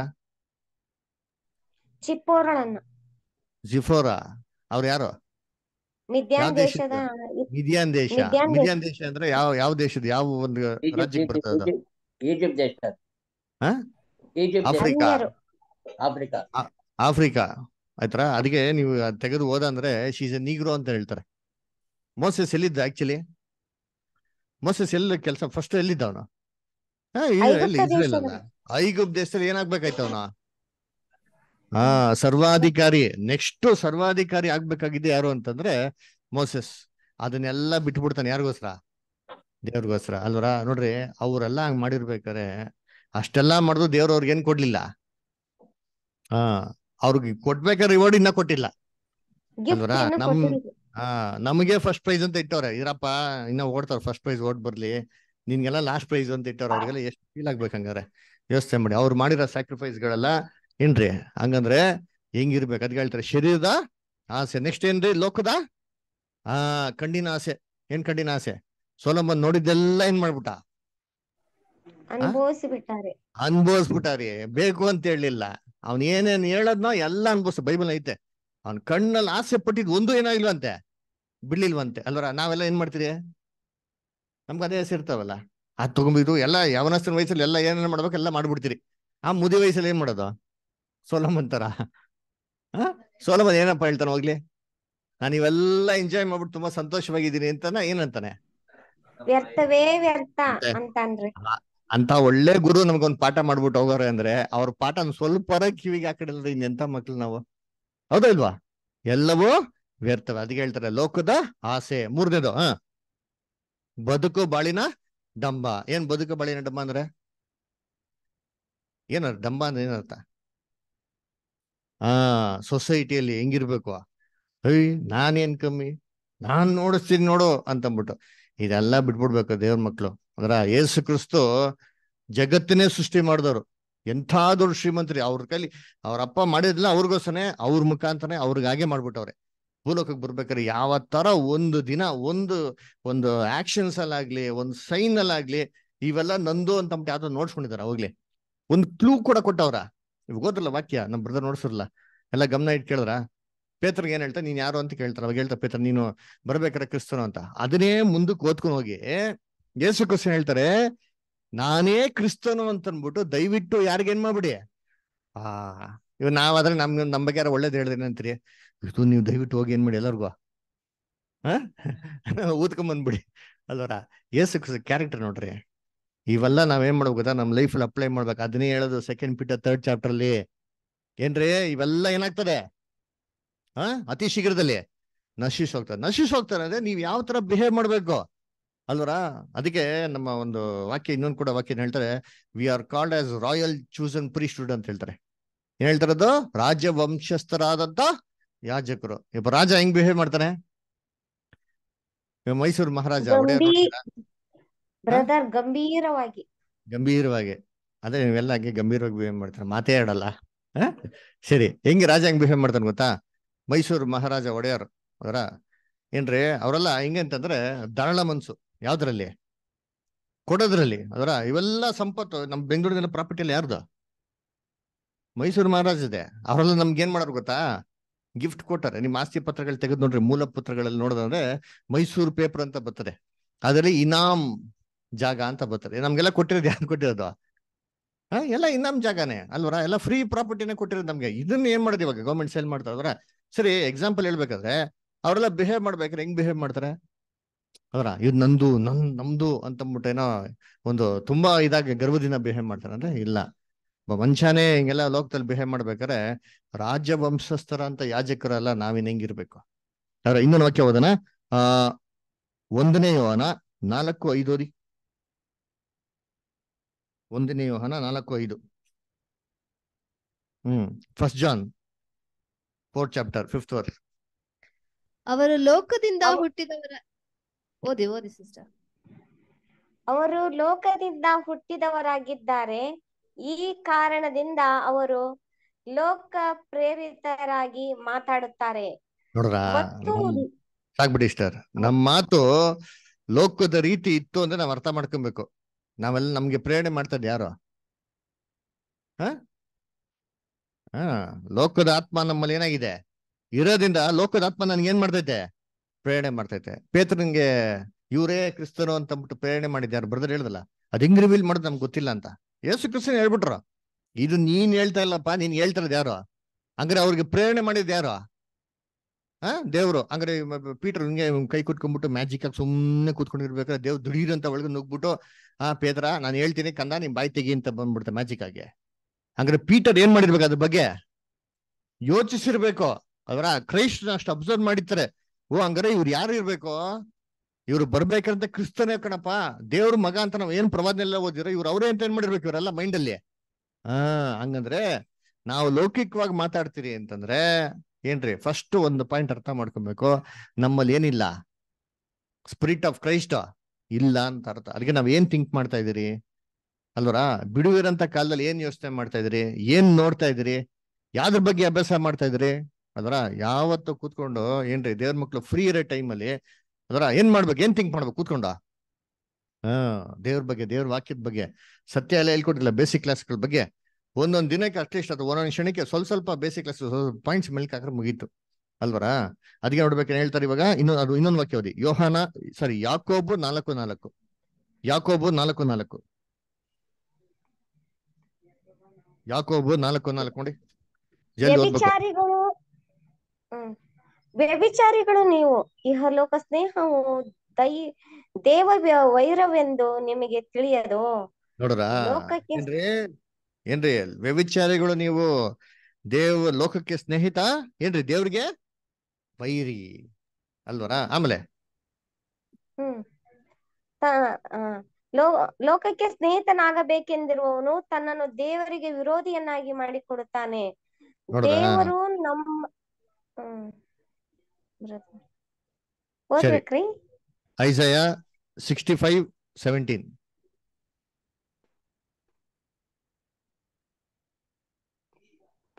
ಲೋಕಕ್ಕೆ ಸ್ನೇಹವಾಗಿರೋನು ದೇವ್ರಿಗೆ ಏನಾಗ್ಬೇಕು ಅಂತಿದ್ದಾನಂತೆ?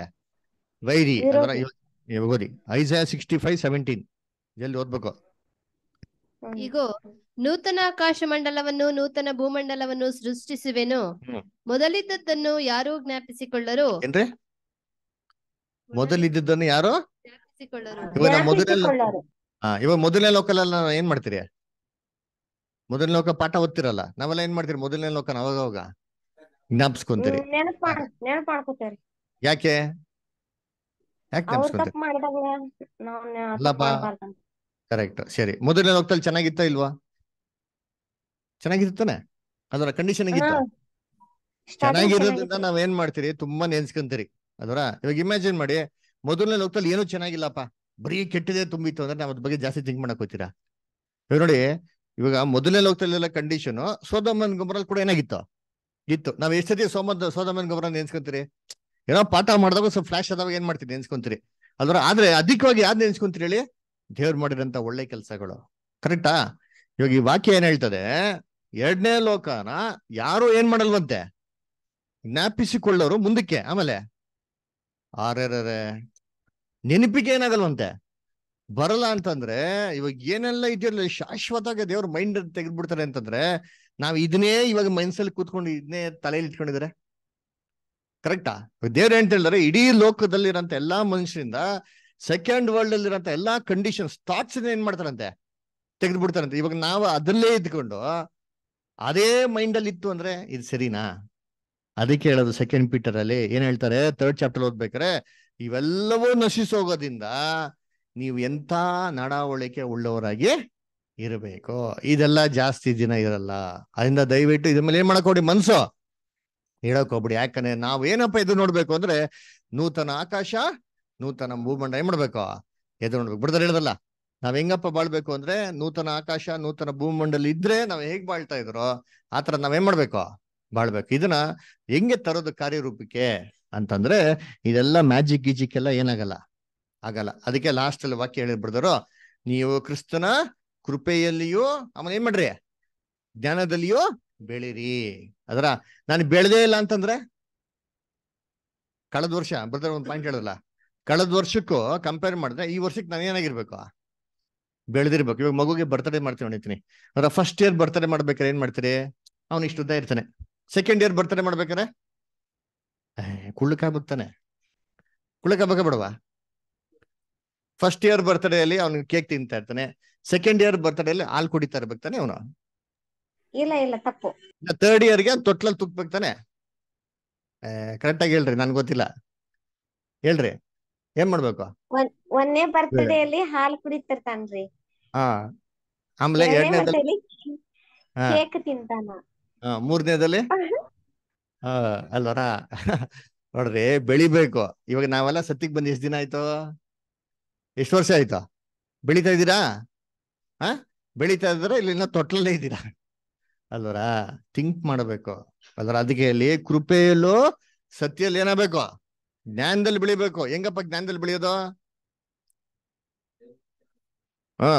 ಬೆಳಿಗ್ಗೆಯಿಂದ ಸಾಯಂಕಾಲವರೆಗೂ ಬೇಡ ಬಿಡಿ, ಬೆಳಗ್ಗೆಯಿಂದ ಸಾಯಂಕಾಲ ಬೇಡ ಬೇಡ, ನೀವೆಲ್ಲ ಕೆಲಸ ಇರ್ತಾರೆ, ನಾನು ಕೆಲಸ ಇರ್ತೀನಿ, ನಾನು ಫ್ರೀ ಇರಲ್ಲ. 8 ಗಂಟೆ ಮೇಲೆ ಅಟ್ಲೀಸ್ಟ್ ಕ್ಲಾಸ್ ನಡೀತದೆ ಅಂದ್ರೆ ಎಲ್ಲಿದ್ರು ಸರಿ 8 ಗಂಟೆಗೆ ಏನ್ ಮಾಡ್ಬೋದು, ಆನ್ಲೈನ್ ನಲ್ಲಿ. ಅದಲ್ಲ ನೀವು ಅಮೆರಿಕಲ್ಲಿ ಇದ್ರು ಕೂತ್ಕೊಂಡು ಏನ್ ಮಾಡ್ಬೋದಾ? ಸರಿ ನನ್ಗೆ ಗೊತ್ತಿರ 8 ಗಂಟೆ ಮೇಲೆ ಕೆಲಸ ಮಾಡಿಸ್ಕೊಂತಾರ, ನೈಟ್ ಶಿಫ್ಟನ್ನೇ ಬಿಟ್ಬಿಡಿ ಕೇಳಲ್ಲ. 8 ಗಂಟೆ ಮೇಲೆ ಕೆಲಸ ಮಾಡಿಸ್ಕೊಂತಾರ? ರೆಗ್ಯುಲರ್ ಕೆಲಸದಲ್ಲಿ 8 ಗಂಟೆ ಮೇಲೆ ಯಾರು ಕೆಲಸ ಮಾಡಿಸ್ಕೊಂತಾರೆ? ಅವ್ರಿಗೂ ಮನೆ ಅಂತ ಸಂಸಾರ ಇರ್ತಾರೆ, ಹೋಗಪ್ಪ ಮನೆಗೆ ಫಸ್ಟ್ ಅಂತ ಅಂತಾರೆ. ಅದು 8 ಗಂಟೆ ಮೇಲೆ ಎಲ್ಲಾರು ಖಂಡಿತವಾಗೂ ಏನಾಗ್ಬೋದು, ಕ್ಲಾಸ್ಗೆ ಜಾಯ್ನ್ ಆಗ್ಬೋದು. ಈ ಕ್ಲಾಸಸ್ಗಳು ಜಾಯ್ನ್ ಆಗ್ಬಿಟ್ಟು ಅಲ್ಲಿ ವಾಕ್ಯ ನಮ್ಮ ಮನ್ಸಲ್ಲಿ ಓದೋವಾಗ ನಮ್ಮಲ್ಲಿ ಪರಿಣಾಮ ಬೀಳ್ತದ ಇಲ್ವಾ? ಪರಿಣಾಮ ಬೀಳ್ತದ ಇಲ್ಲ? ಬೀಳ್ಬೇಕು. ಆ ಬೀಳೋದಿಕ್ಕೋಸ್ಕರ ವಾಕ್ಯ ಏನ್ ಮಾಡೋದು, ನಾವು ಕೇಳೋದು. ಅದನ್ನೇ ಹೇಳೋದಲ್ಲಿ ನೀವು ಸತ್ಯದಲ್ಲಿ ಬೆಳೀರಿ. ಫಸ್ಟ್ ಸತ್ಯ ನಿಮ್ಮಲ್ಲಿ ಎಷ್ಟು ಹೋಗ್ತದೋ ಅಷ್ಟು ನೀವು ದೇವ್ ಕೃಪೆಯಲ್ಲಿ ಏನ್ ಮಾಡ್ತೀರ, ನೀವು ಬೆಳಿತೀರ. ಸತ್ಯನೇ ಹೋಗಿಲ್ಲ ಅಂತ ತಿಳ್ಕೊಳ್ಳಿ, ನಿಜವಾಗ್ಲೂ ದೇವ್ ಕೃಪೆಯಲ್ಲಿ ಬೆಳಕೇನ್ರಿ ಸಾಧ್ಯನೇ ಇಲ್ಲ. ಅದಕ್ಕೆ ನಾವು ಇಷ್ಟೆಲ್ಲ ಪ್ರಯತ್ನ ಮಾಡೋದು. ಯೋಚನೆ ಮಾಡಿರ್ತೀರಿ, ವಾರ ಎಲ್ಲ ಮೀಟಿಂಗ್ಸ್ ಮಾಡ್ತೀರಿ, ಏನಕ್ಕೆ ಮಾಡ್ತೀರಿ? ಯಾಕಂದ್ರೆ ನಾವೆಲ್ಲರೂ ಏನ್ ಮಾಡ್ಬೇಕು, ಓಟ ಓಡಿ ಮುಗಿಸ್ಬೇಕು. ಈ ಓಟ ಹೆಂಗ್ ಗೊತ್ತಾ, ಈ ರೇಸ್ ಹಿಂಗಿದೆ ಗೊತ್ತಾ ಏನ್ರಿ? ಈ ರೇಸಲ್ಲಿ ಒಬ್ಬರೇ ಓಡ್ಬಿಟ್ಟು ಪ್ರೈಸ್ ಗೆಲ್ಲ ಅಂತದ್ದು ಅಲ್ಲ. ಒಂದು ವಿಡಿಯೋ ಇತ್ತು ನೋಡಿಸ್ತಾ ಇದ್ದೆ. ಈ ಓಟ ಹೆಂಗೆ ಅಂತಂದ್ರೆ, ನಾವು ಓಡ್ತಾ ಇರ್ಬೇಕ್ರೆ ಜೊತೆಗೆ ಎಲ್ಲಾನು ಕರ್ಕೊಂಡು ಹೋಗಿ ಏನ್ ಮಾಡ್ಬೇಕು, ಓಟನ ಓಡು ಮುಗ್ಸೋದೆ ಏನ್ರಿ ಗ್ರೇಟ್ ಪ್ರೈಸ್ ಅಲ್ವರ? ಅಪೊಸ್ತಲ ಪೌಲು ನಾನು ಒಳ್ಳೆ ಓಟ ಓಡ್ ಮುಗಿಸ್ಬಿಟ್ಟಿದೀನಿ, ಟಾಟಾ ಬಾಯ್ ಬಾಯ್, ನಿಮ್ ಮನೆ ಬರ ಏನಾರ ಮಾಡ್ಕೊಳ್ರಿ ಅಂದ್ರ ಏನಂದ್ರ ಅವ್ರ? ಏನಂತಾರ ಗೊತ್ತಾ ನಾನು ವಾಕ್ಯದಲ್ಲಿ? ಊಟ ಓಡಿದ್ದೀನಿ, ನೀವು ಊಟ ಓಡ್ತೀರಿ ಅಂತಾರ. ಗಲಾತ್ಯರು ನೋಡಿ ಅಂತೀನಿ, ಗಲಾತ್ಯರು 2:20 ನೋಡಿ, 2:24-20 ನೋಡಿ.